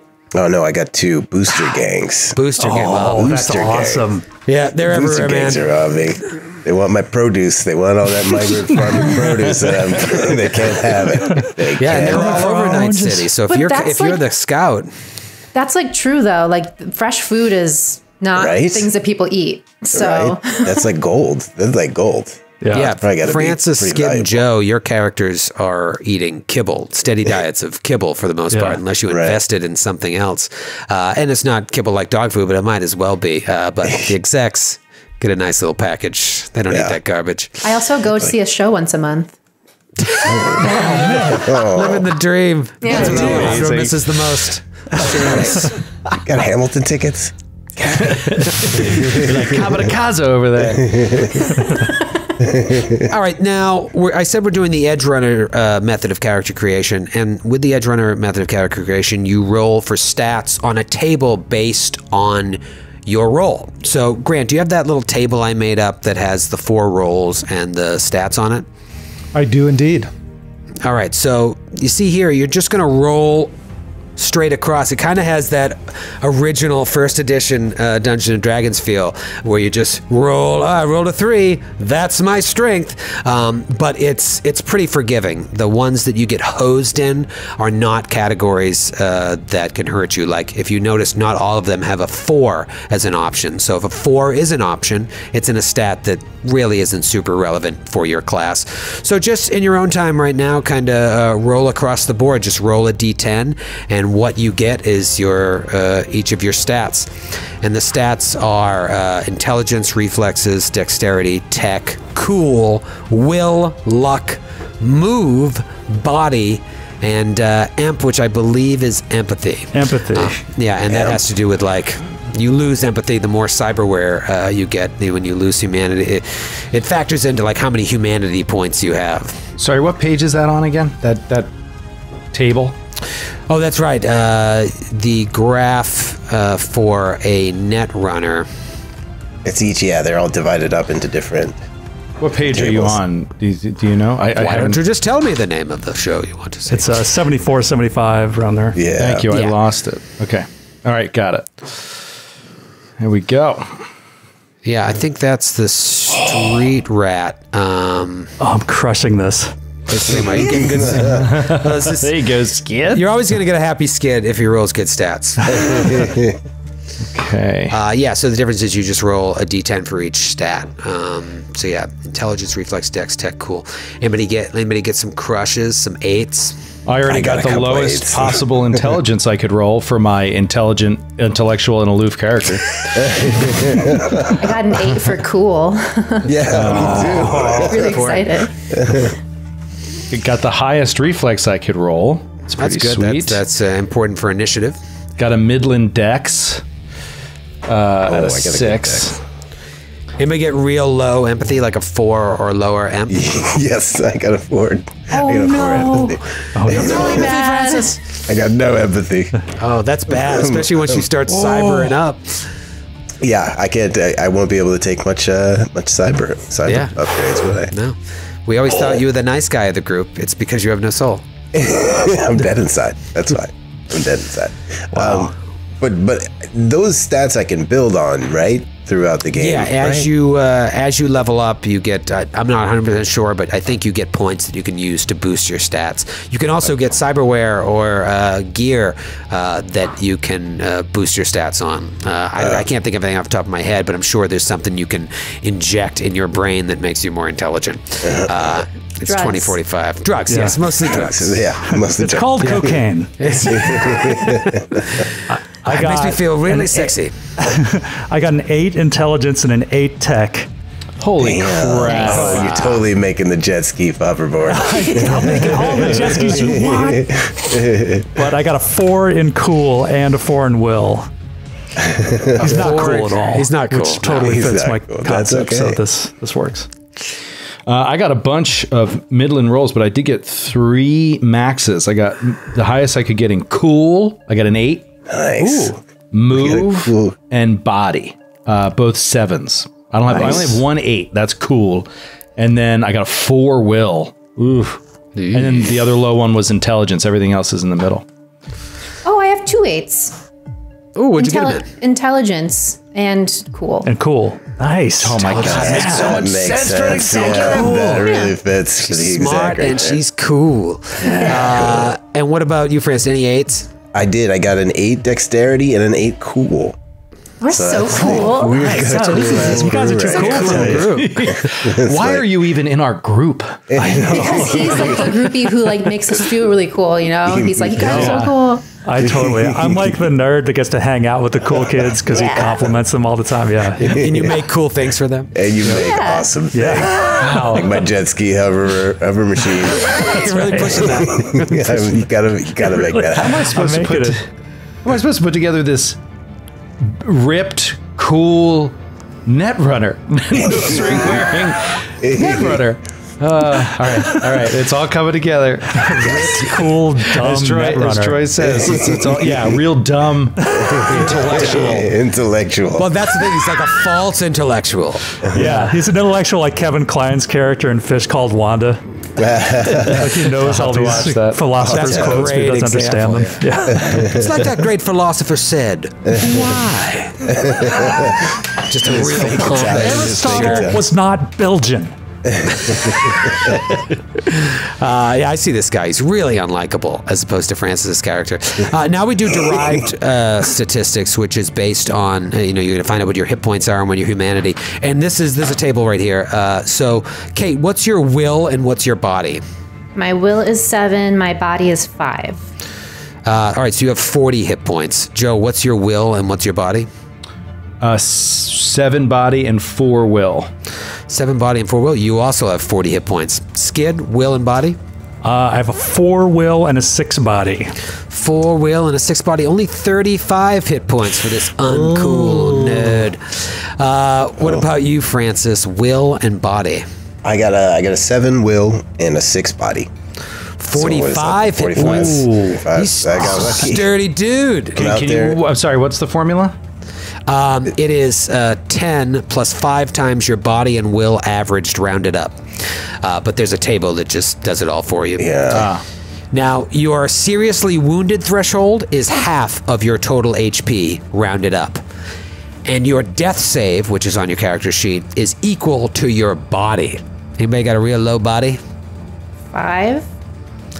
You better stand behind old Francis's character. Well, I'm gonna have an escort. So Oh yeah. That's why you got a bodyguard. Yeah. Right. If you'd be my bodyguard. Sorry. What is? One more time? What is it? You don't trust my table? No, I'm just asking the body. What was the your hit body. points? Your death save is your body statistic. The way the hit points are calculated, it's 10 plus 5 times your body plus will averaged. Oh, I'm sorry. I put that in humanity. I put that in the wrong thing. So we haven't done idiot. humanity yet. No, humanities now. What's your empathy score, Joe? 6. All right, so you have a 60 humanity. That will Okay. go down the second you start adding cyberware. Skid, what's your emp? Also 6. Also 6, so 60. It's 10 times your emp. Kate, what'd you get for empathy? 7. 7, so you get 70. Oh, wow. Take you a little longer to lose yourself. And Francis, you got a 4, right? Yeah. You gotta be careful. You have a 40 cyber. humanity. I'm going cyber psycho, y'all. I can feel it. I can feel it. Psycho killer. All right, those are your derived stats. And once again, just remember your seriously wounded threshold is equal to half your HP rounded up. Your death save is your body statistic. I hope by the end of this series, those will all come into play. All right, now we're going to set skills. And really, this is anything we have to talk too much about.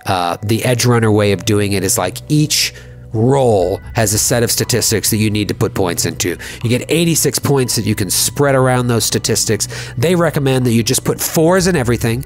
Then you have 6 extra skill points that you can kind of mix around any way you want. You can also make a 4 a 3 and then make a 4 a 5. You can kind of take away and add. No skill can be lower than 2 or higher than 6. And then you also get 4 free skill points for the language that you chose, which was English, French, and Thai. So you guys can just do that on your own right now as we continue through this. Everyone has statistics that you have to take. They're sort of your basic stats, and then your class gives you ones that they recommend. If we were doing the complete package, you would just have 86 skill points. You can do whatever you want with it. Kate, you have a question? Yes, there are 3 columns.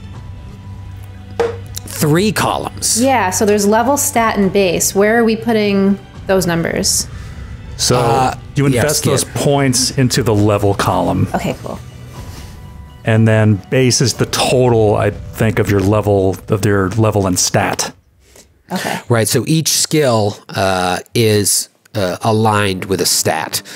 So like, I think heavy weapons or something, I don't even know if that's a skill, is linked to reflex. So you would write what your points are in heavy weapon, then you would put your reflex score, and your base would be what you actually add to the D10 when that skill comes up. Makes sense? So like athletics is dexterity base. So if you have 4 points in athletics and a 6 for dex, your base is 10. that's what you add to a D10 roll when an athletics check comes up. Okay. It's pretty sweet. I mean, it's very Pathfinder-esque.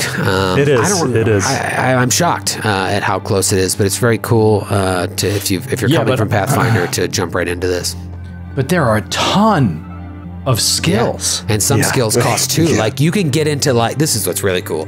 If you want to be like a martial artist, it's twice the amount of skill points for martial arts. Then you choose which style of martial artist you want to be. You want to be an Aikido master, a karate master, judo, and then you can be, the more skill points you have, you can be skilled in all these things. Then you get special abilities you can do based on the martial art you choose. You'll say you want to be a demolitions expert. Those cost double skill points. Yeah, like I'm in a position where I'm probably going to put extra points in electronics and security tech, right? And that's double points. And so like that's going to make me less stealthy and less able to have a conversation. And like, it's really cool how it impacts everything else for you to be good at these other things. Yeah, if you want to pilot an air vehicle, like for instance, if you had chosen gyrocopter, if you had lived on sea, you could have chosen gyrocopter and fly in. If you want to put points in a pilot air vehicle, it costs double for each one. Right. It's probably something you're going to want to invest in, if not now, later, because you have access to these vehicles. And you never know when you're going to need to use the old gyrocopter. Yeah, you got to call it in. You got to call in the gyrocopter. Jean-Claude, I need it. Also, just want to say, unlike Pathfinder, personal grooming is a skill. It is. It's just fantastic. Yeah. Is that linked to cool? Yeah. Get a bonus from cool on that one. The skill of knowing proper grooming to maximize attractiveness. We said this early on. I have two lovers. That's right. It's two ex-lovers. Awesome. All right. So just, allocate those as we're going along here, and I'm just going to keep cooking. After skills, it's weapons, armor, outfit, gear, and cyberware. Now, I spoke to you guys before we did this. Like, there are standards for each character that are given to you. I recommended, at least with the Edge Runner way of doing character creation, just take those standards. And some of those have a choice. Like, do you want a pistol or a this? So you have choice within each of those things. And then on top of that, you get 500 Eurobucks. Eurobucks is the currency they use, EBs, to spend on whatever you want. So, Eddies, also known as Eddies. Eddies? Oh, I didn't know that. I like that. Eddies. That job's gonna be 500 eddies. So give me sort of the basics of what you got, anything that really jumps out, and then what I'm more interested in is what did you spend those 500 eddies on? Did you just get like a really fancy suit, or did you buy ocular implants? Kate, I know you've been thinking about this for a long time. I'm so excited to just tell you. So, Kate. One thing first. Kate sent us multiple emails about her 500 eddies. So one thing I did change out, the boring part, the very heavy pistol to me didn't make sense. I think she should be able to conceal her weapon. So I traded that out for a heavy pistol. I gave her scratchers as one of her augments. Nice. So basically, I think I put it on her left hand. She has concealable, like, I'm gonna have them under like fake press-on nails. But like if she gets grabbed or something, she'd be like, it's like a melee weapon. Ooh, I like that. Nice. That looked fierce. She gets a cyber audio suite. She's got claws. She's got claws on one hand. What cyber audio suite? What is that? So it's in order to get like audio implants or like things on your arms, you usually have to get like the setup for it first in order for your body to accept it. Not always, but for audio and visual, you have to get the suites. So mine came with a cyber audio suite. I have an internal agent, a bug detector, and a voice stress analyzer. Oh, cool. And tech hair was free. So I thought with that, she could, like, when she's on the street, she'd have her street hair. And when she's in the office, she can, like, tone it down a bit very easily because it's tech hair. This is amazing. That's awesome. And toxin biters. Yeah, you literally just turn it on and it, like, glows a different color, your hair. Yeah. So cool. Tech hair. It's free. Yeah. I can't believe it's free. And the tech hair, no humanity lost. See, that's nice. What about that other audio suite? That must have included some humanity loss? Yeah, the default of what I got was -12, and then I added the scratchers and maybe one other thing, so it's -16. Ooh, but you started with 60, right? So you're 70. down to 70. Oh yeah, you had a high one. Okay, so you're going to be fine for now to get caught up in the rat race. Let's go to Skid. Skid, I know you've spent some time with this as well. Any interesting changes you made to the base? I'm more interested, obviously, in what you spent the money on. I got a cyber arm. A cyber arm? Left or right? Whoa! Right. He's left-handed. His left hand is his tool hand. That's one of the things that comes with the package. So it has basic like drill screwdrivers and stuff like a So awesome. rotating knuckles and everything. And then his right arm is a metal arm. And I want to get synth skin over it, but I can't afford it yet. So, well, hey, maybe you're one score away from getting that synth skin. Yeah. Humanity loss, did it hurt you to get this extra stuff? I can't remember. I think it's a couple points, but I can't remember. Yeah, the cyber arm's definitely going to cost you, but you didn't do a whole lot of extra add-ons. No. Francis, what did you spend that cash or did you save it? I saved it. I just got the tech hair because I thought that would be cool facial hair. The mustache, the French mustache. Yeah, A just glowing beard? Yeah, that's what I was like. Oh, that's that would gotta be cool. awesome. You have to get paint for your face next week. And I was gonna, seriously. That's actually on my plan. But I was also gonna get the light tat, but I think that was gonna be too much to take off my empathy. I don't know. I think that was the reason I had to. Can you afford it? I don't think I can afford it. I think I might go into cyber psychosis if I go. What's the humanity cost? That's what I got. I was trying to find it here. Because if it's close enough, maybe you just live on the edge. Yeah, I just live on the edge of cyber psycho. Your empathy goes down each 10. So if you're already down 2, you might as well go down the whole 10. Exactly. Yeah. Exactly. All right, screw it. I'll do the light tats. I'll do the light tats. I might get a little unhinged. I'm just going to warn you right ahead. And what does this do in terms of what does it give you? The light tats, I think it's cool to have. I think it'd be cool to see, and use it out in just normal, like going about my business. I just might flare up my light tat and somebody piss me off. And in a dark space, it might illuminate as well, but mainly you just spent that money on something that's making you closer to a robot. Exactly. Do you have low intelligence, your character? He has a 4 education. That would be under education, right? Or no? Sorry. No, it's the stats on the first page of your character sheet on the left-hand side. Intelligence is the first one on the column. Oh, shoot. Sorry, it's on another one. I have these written down. I don't have it all on my sheet. I didn't get a chance for that. The reason I ask is because it would be a foolish move to get those tats, but... But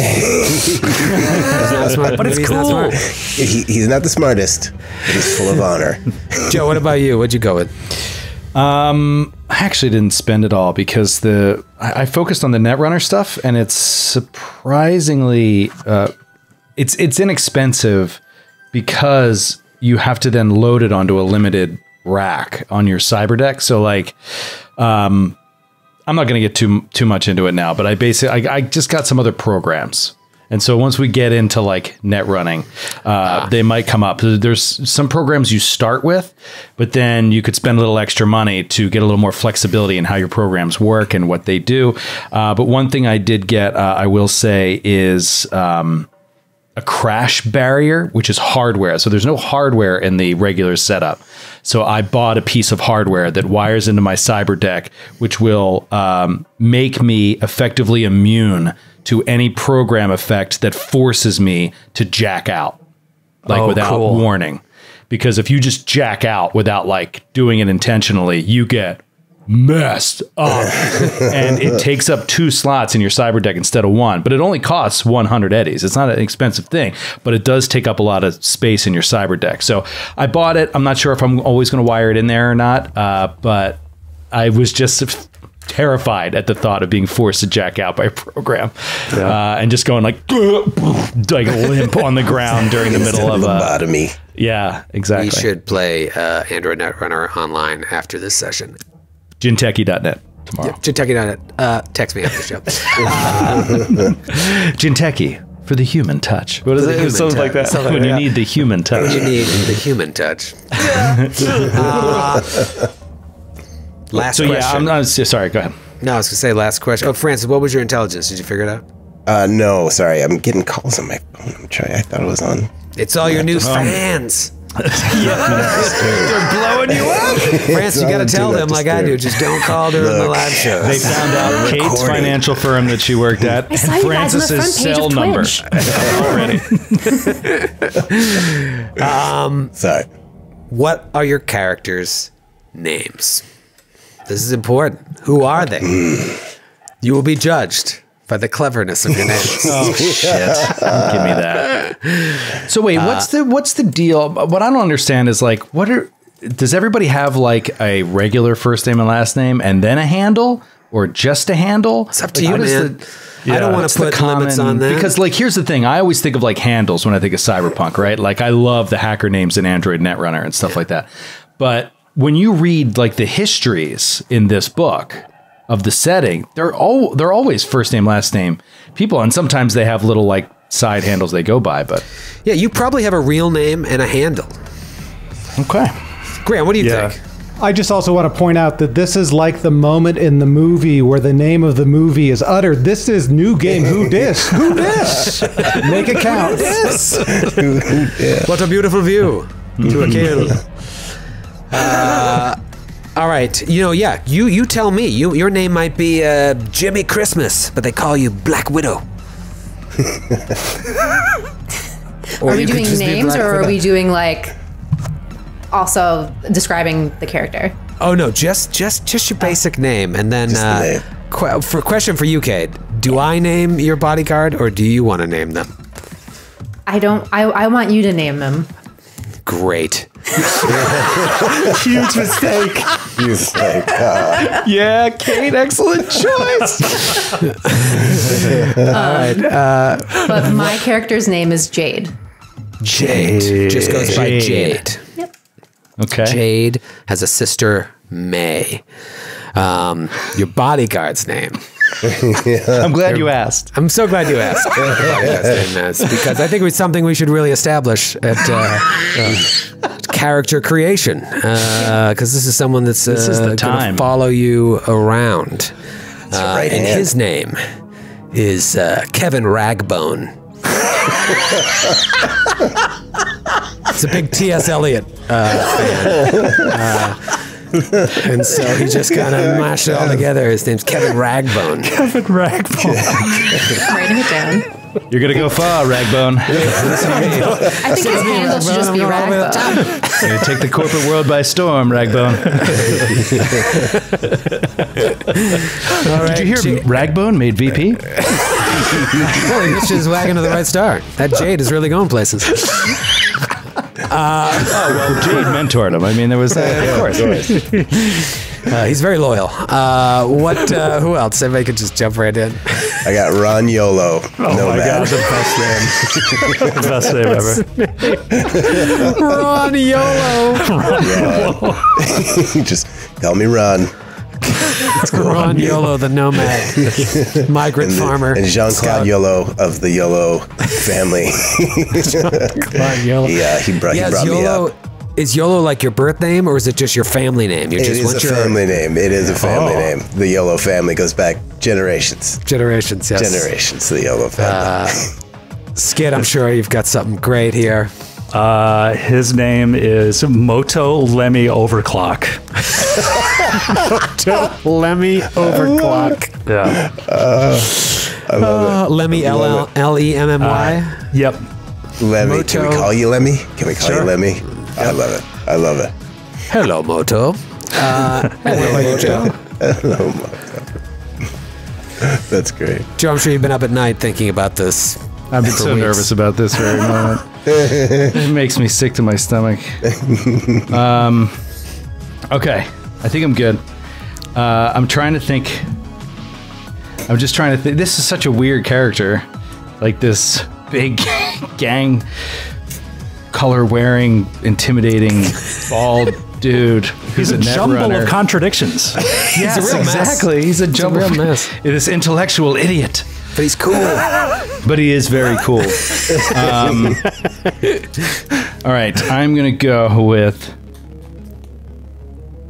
Okay, so I'm going to do a name and a handle. Because I want to have like a Netrunner handle, right? So his name is going to be Titus Sims. It's his name. Okay, I like that. And then strong.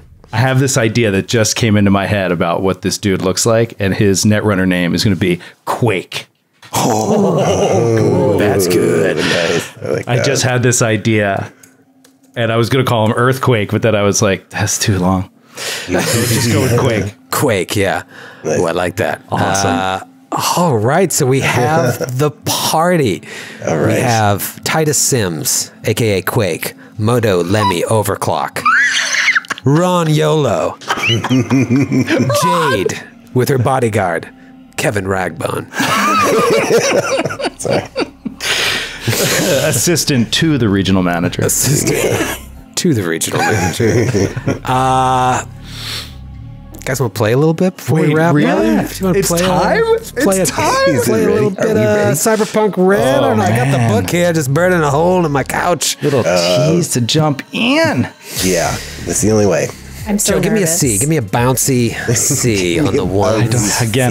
I don't know what that means. But We didn't roll the stats for my bodyguard.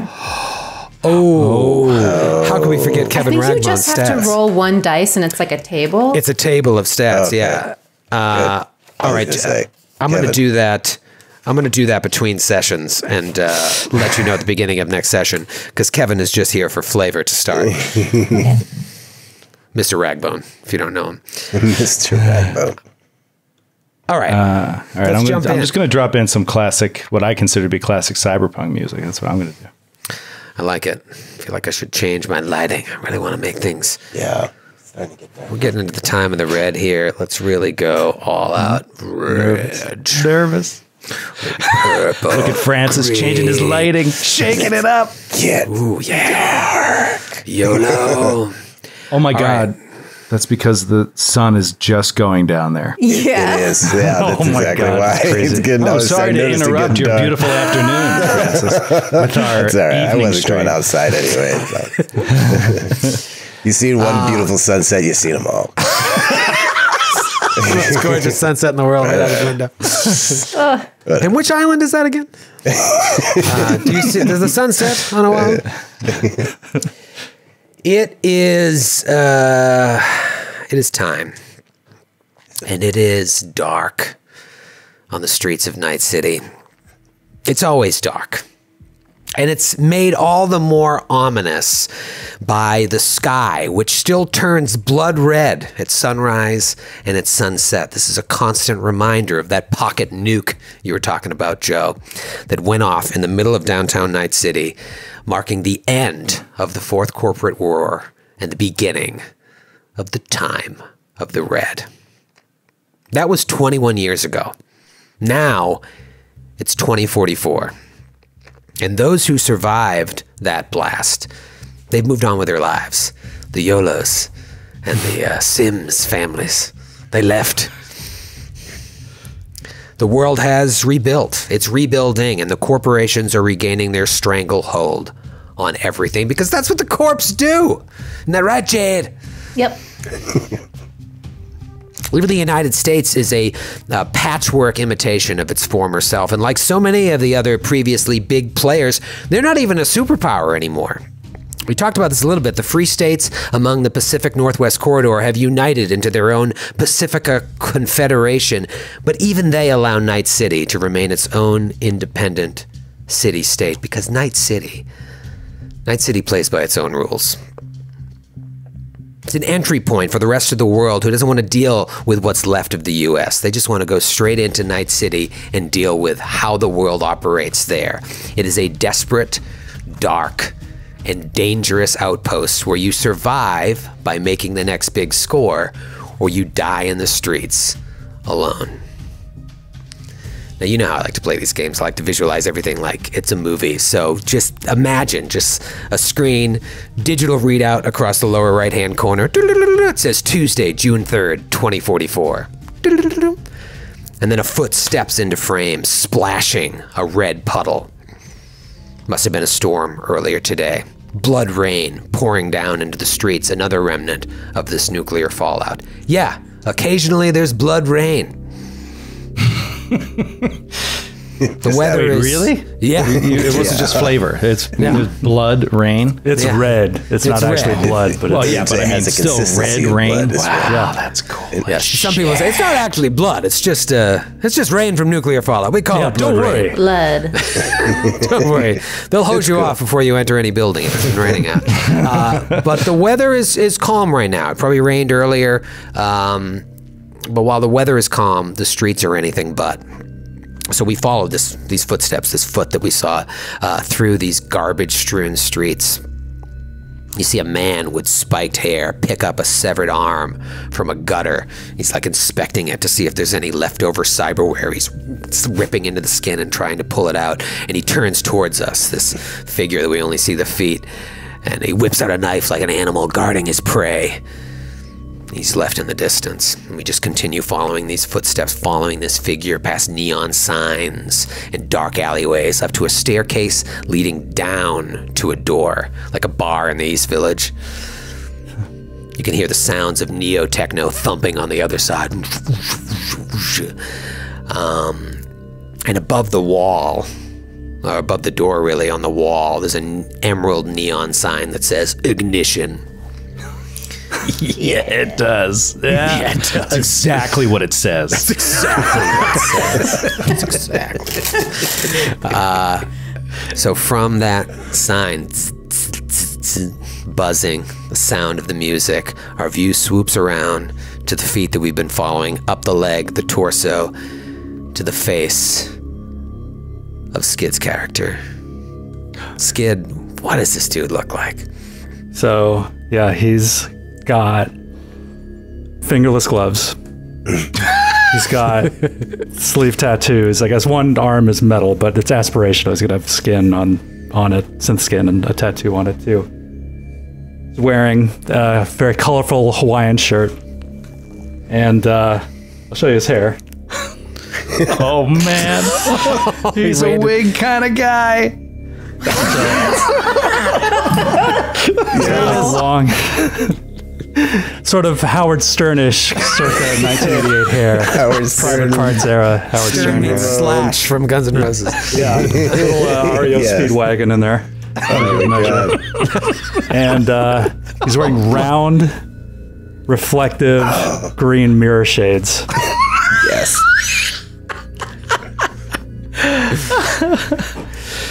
I love it. We see this guy and you walk in down the stairs into the bar, and right when you do, there's just this onslaught of strobe flashes and color. And you know there's probably 100 people packed into this tiny little bar. You've been here before, but you only get the sense of where people are when the light flashes to reveal them in the room. So imagine just like you see people show up in a light, show up in a light there. And the movement of the lights is intoxicating. You can see people spacing out to the colors, probably high on black lace Dorf. But you're the type of guy that's more interested in like, how does the machinery work that's operating those lights? That's a pretty cool effect. And you get lost in that. You're here to meet someone. You're here to meet a couple people. You see the table in the back and you head towards it. From there, we flash over to a bar where a guy is finishing paying for his drink. He turns around, looks towards us, and it's Ron Yolo. Yes. Finishes his drink, puts it down. What does Ron Yolo look like, Francis? Ron Yolo's got a tech hair mohawk running right over top of his head, right just in the center of his skull, with his diamond-studded tongue piercing, and he's gaunt. He's gaunt like he hasn't eaten in like weeks. But he's got his light tats that kind of ripple up on and off. They have the insignia of his family, the JC. Yeah, what is? I was gonna say, what's the yellow insignia? It's just the JC. A spark plug. The John JC tat that fires up every once in a while, and yeah, he's got his leathers on, and He's scanning the crowd, seeing what's going on. Oh. Who do I see? Well, I was going to say, did you have a long ride coming in today? Did you, what'd you take, the ground car, gyrocopter, jet ski, road bike? No. I took my motorbike. I broke off from the convoy outside of town, and I came in on a mission. On a mission to this club. Trying to meet somebody. Yeah, you know where you're going. You see who you're supposed to meet. Do you order another drink? Oh, yes. All right, so you get another drink, slam some eddies down, and walk off in that direction. As you walk away, we just fast forward down to the other bar where Quake is standing, taking in the scene. Joe, what does he look like? Now we know he stands out. He's huge. You would think, just looking at him, that he might be like the bouncer of this place. Just like I'm trying to take everything I've ever thought of about a Netrunner and thrown it out the window in terms of how he looks. He's like 6'6", 310 pounds, like an offensive lineman in the NFL, bald. He's got, I did spend a couple of EB. He's got silver EMP threading in his bald head coming back. And this long, like down to almost his chest, well-groomed beard that is dyed electric blue. He's wearing shades, like sci-fi shades that are red. And yeah, he's just looking around. He's wearing gang colors, bright, like yellow, red, and orange explosion gang colors. Bouncer comes up, sir, I didn't see you come in. You can't wear those in here. Yeah, he looks down at the bouncer, and it's just like, I mean, he's wearing, because, so like the gang colors he's wearing, like underneath his just like t-shirt is woven in with light armor jack armor. So it'll actually protect against bullets and stuff like that. He's wearing jeans, basically like denim sort of jeans that are like silver. And then, yeah, he's got a very heavy pistol that is holstered on the side. And on the other side, a far more dangerous weapon, his virtuality goggles. Just in case he needs to hack into any systems. Just dangling off your belt. He's a huge dude. Not at all what I pictured. Yeah.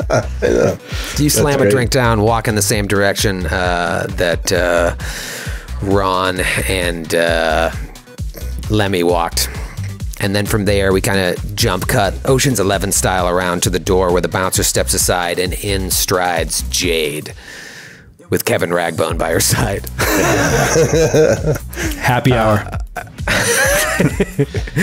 Jade, what does Jade look like, Kate? So I thought she would be, I know you guys do this, I thought she would be played by Florence Favor, who plays Julie Mao. So she's got short, curly hair, kind of like somewhere around her chin, and she's kind of got curly bangs. And it's tech hair, so right now she's got it like on for being in here. It's kind of got some like fading colors going on.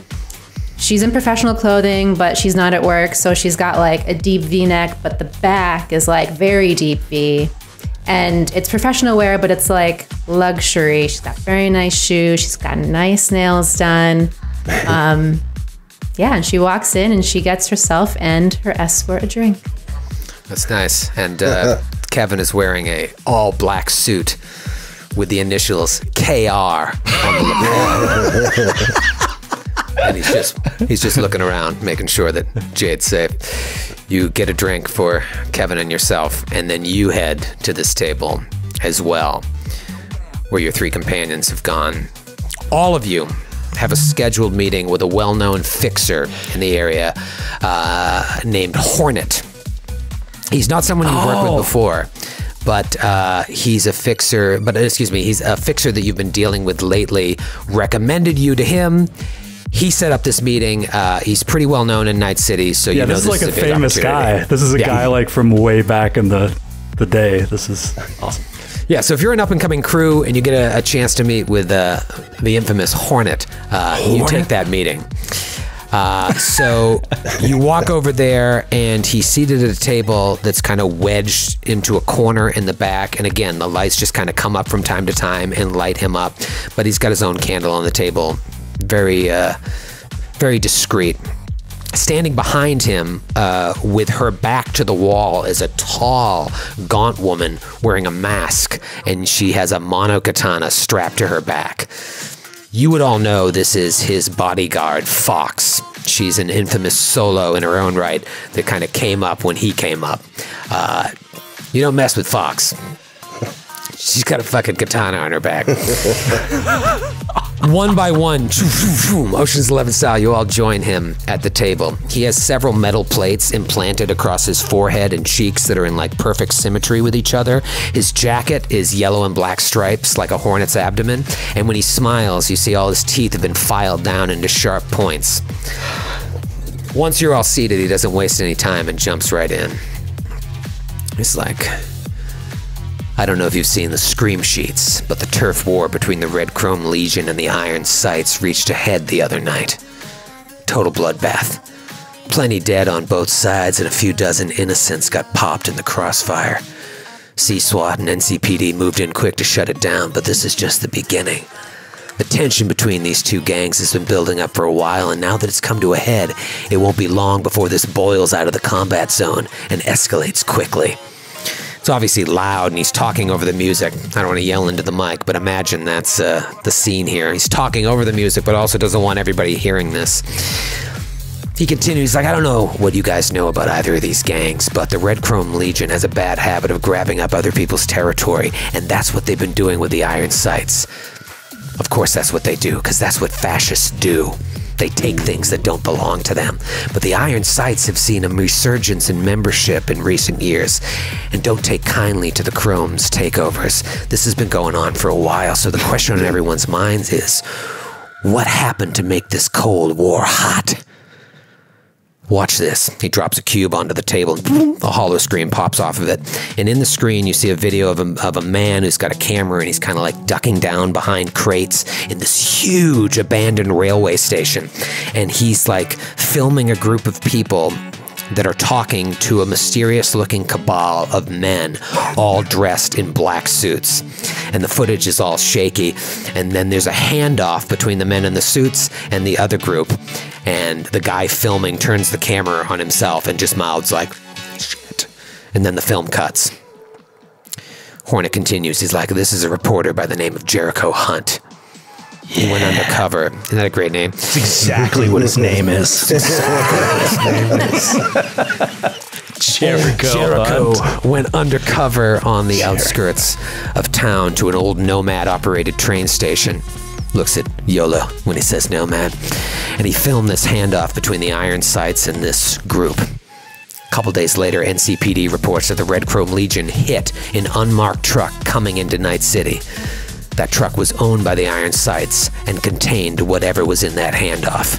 So all this recent bloodshed is likely because of that hit. He leans in. This is where we come in.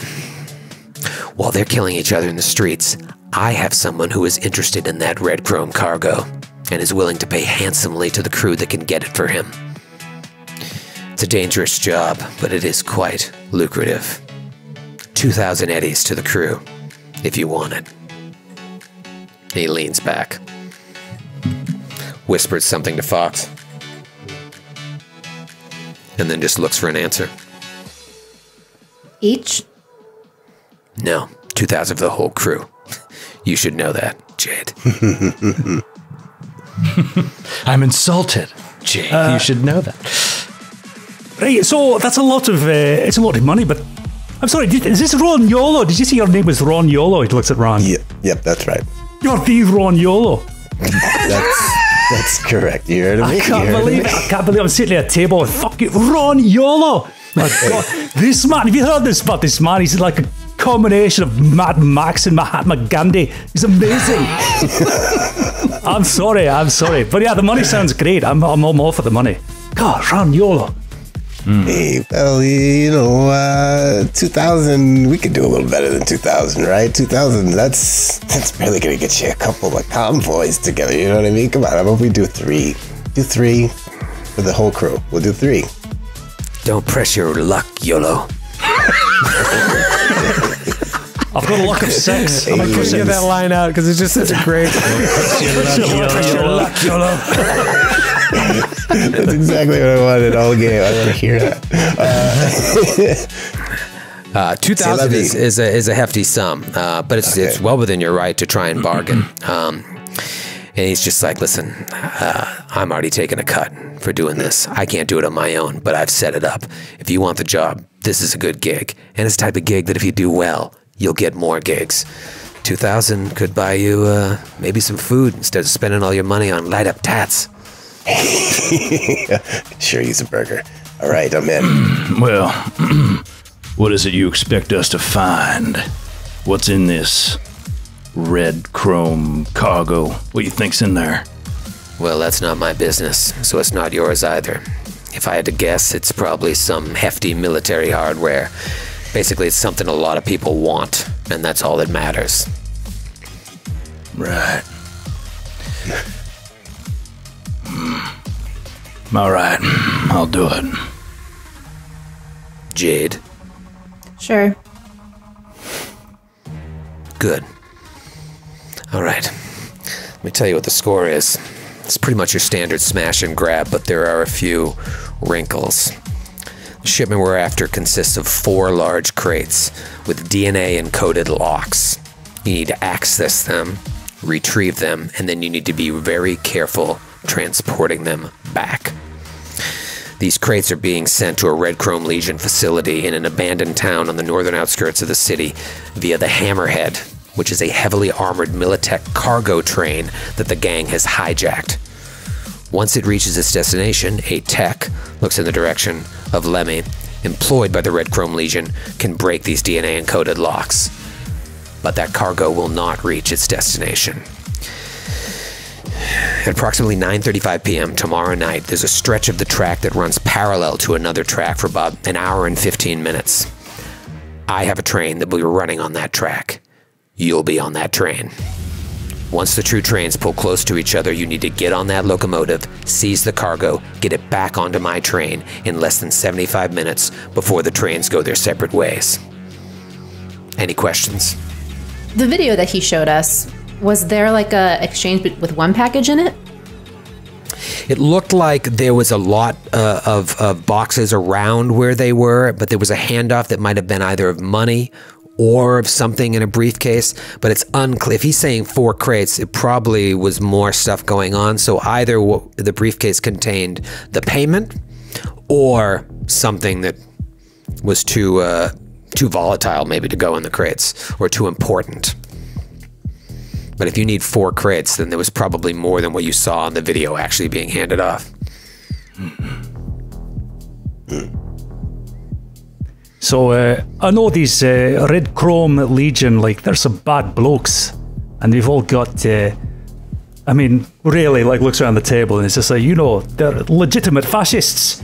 It's like if someone took the enemies list to the Southern Poverty Law Center and shook it into a barrel of flaming shite. So I've got my own reasons for hating them, but I'm just wondering, like, are you just doing this out of the goodness of your heart, or have you got other ulterior motives? If it's not too personal. I just need the cargo. That's what I get paid for. Fair enough. Maybe I'll sleep a little better at night knowing those guys got screwed. If anybody deserves it, it's the Red Chrome Legion. Well, their net weaknesses, if any.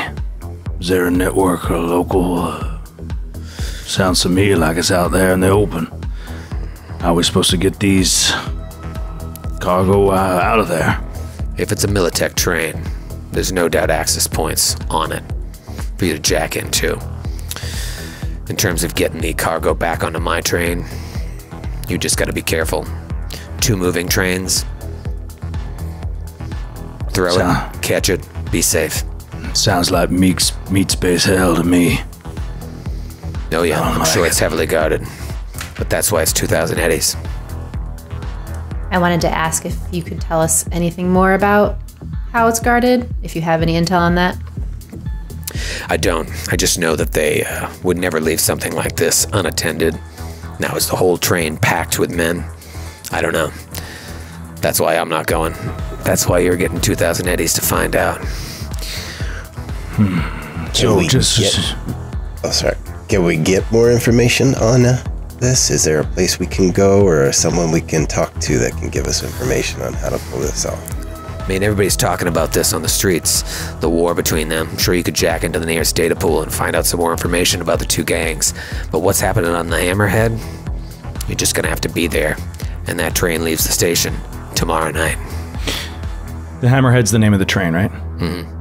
All right, so it's owned by Militech, and Militech was one of the two groups that was involved with the Fourth Corporate War. Yep. Them and Arasaka. Mm-hmm. All right, so let me get this straight. You got a train we're going to be on running for 1 hour next to this Hammerhead. 75 minutes.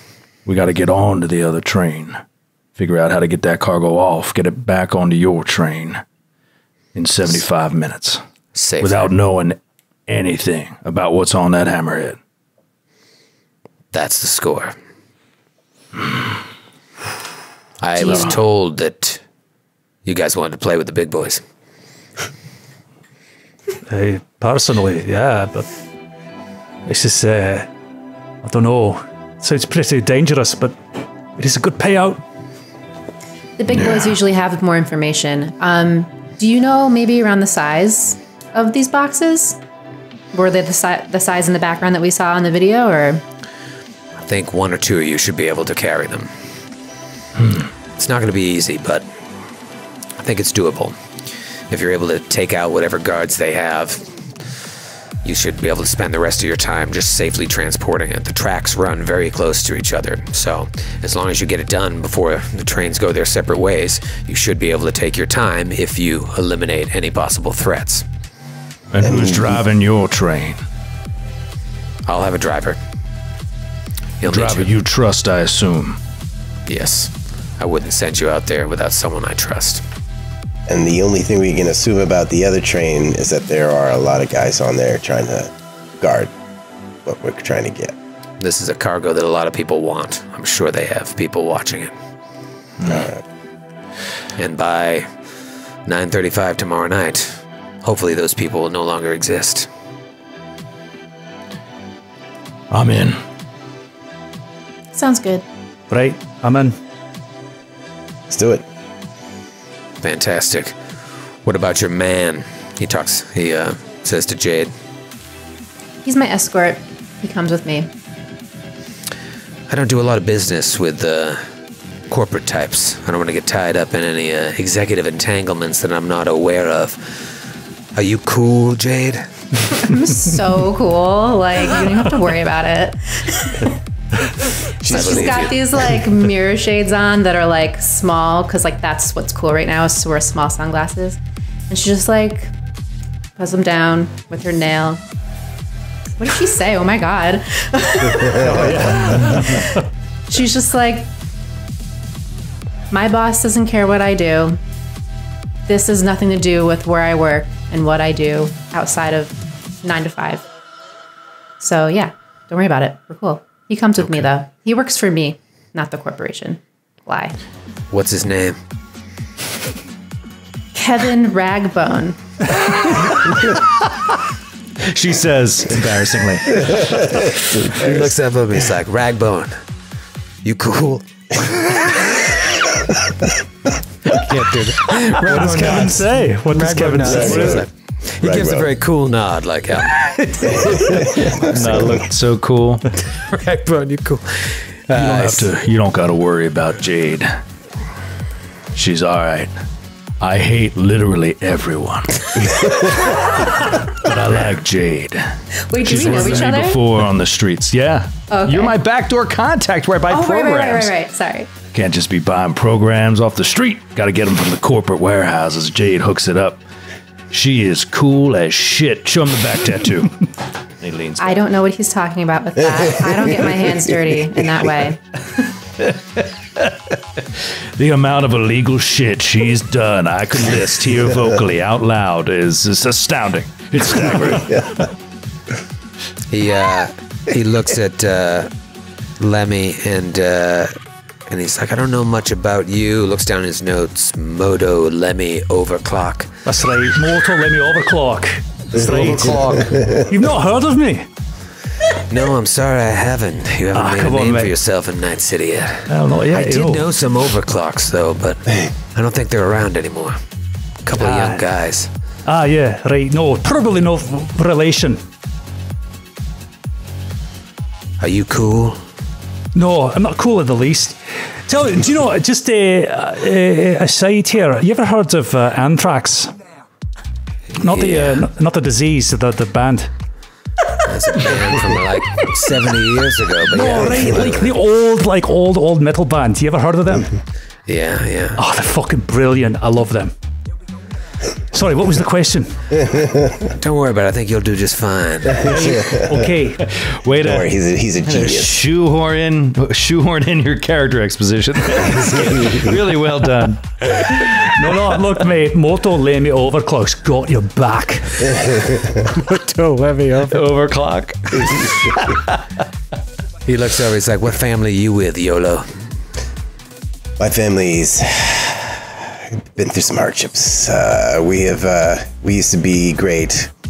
We used to be well-known nomads. We used to be out there. We used to be great. we used to be out there in the frontier, just running all kinds of goods, farm goods, products. So many goods. So much smuggling like there's produce. no tomorrow. We smuggled from the free states of the Pacifica region down to free Texas, all the way up to the Boss Wash corridor. We were everywhere. We were running Your glowing JC tattoo. Oh yeah, let me rip off my sleeves, show you my glowing tattoos here. Is that John Claude? That is John Claude. That is. He was, for all intents and purposes, my mentor, my father. I did some work with John Claude back in the day. You know John Claude YOLO too. That's a legend. Yeah. He's definitely a cool dude. He was. Has been disgraced and exiled long ago. I just want to. I want him to be remembered for the hero he was and the great family that he built. Yeah. Well, any friend of John Claude's, I think I can trust for this job. What about you, Quake? What's your story? How'd you get mixed up with this crew? Let me guess, you got some exec getting you back door into that old story. Classic tale. What you just run some programs?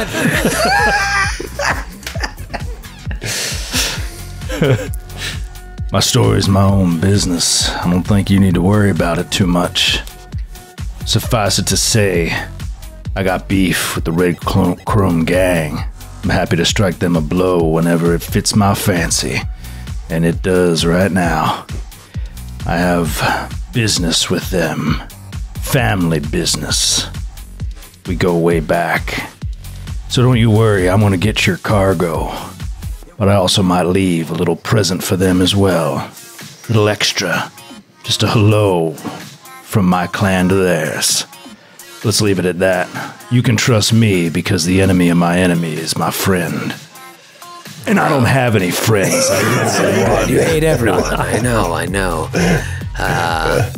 Listen, that's good that you got beef with them.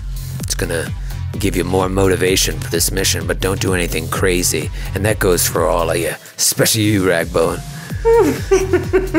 You need to keep a low profile between tonight and tomorrow night. Don't need any extra heat coming up on you. And as he says that, bouncer comes up to your table, and it's like, it's one of your names, Moto?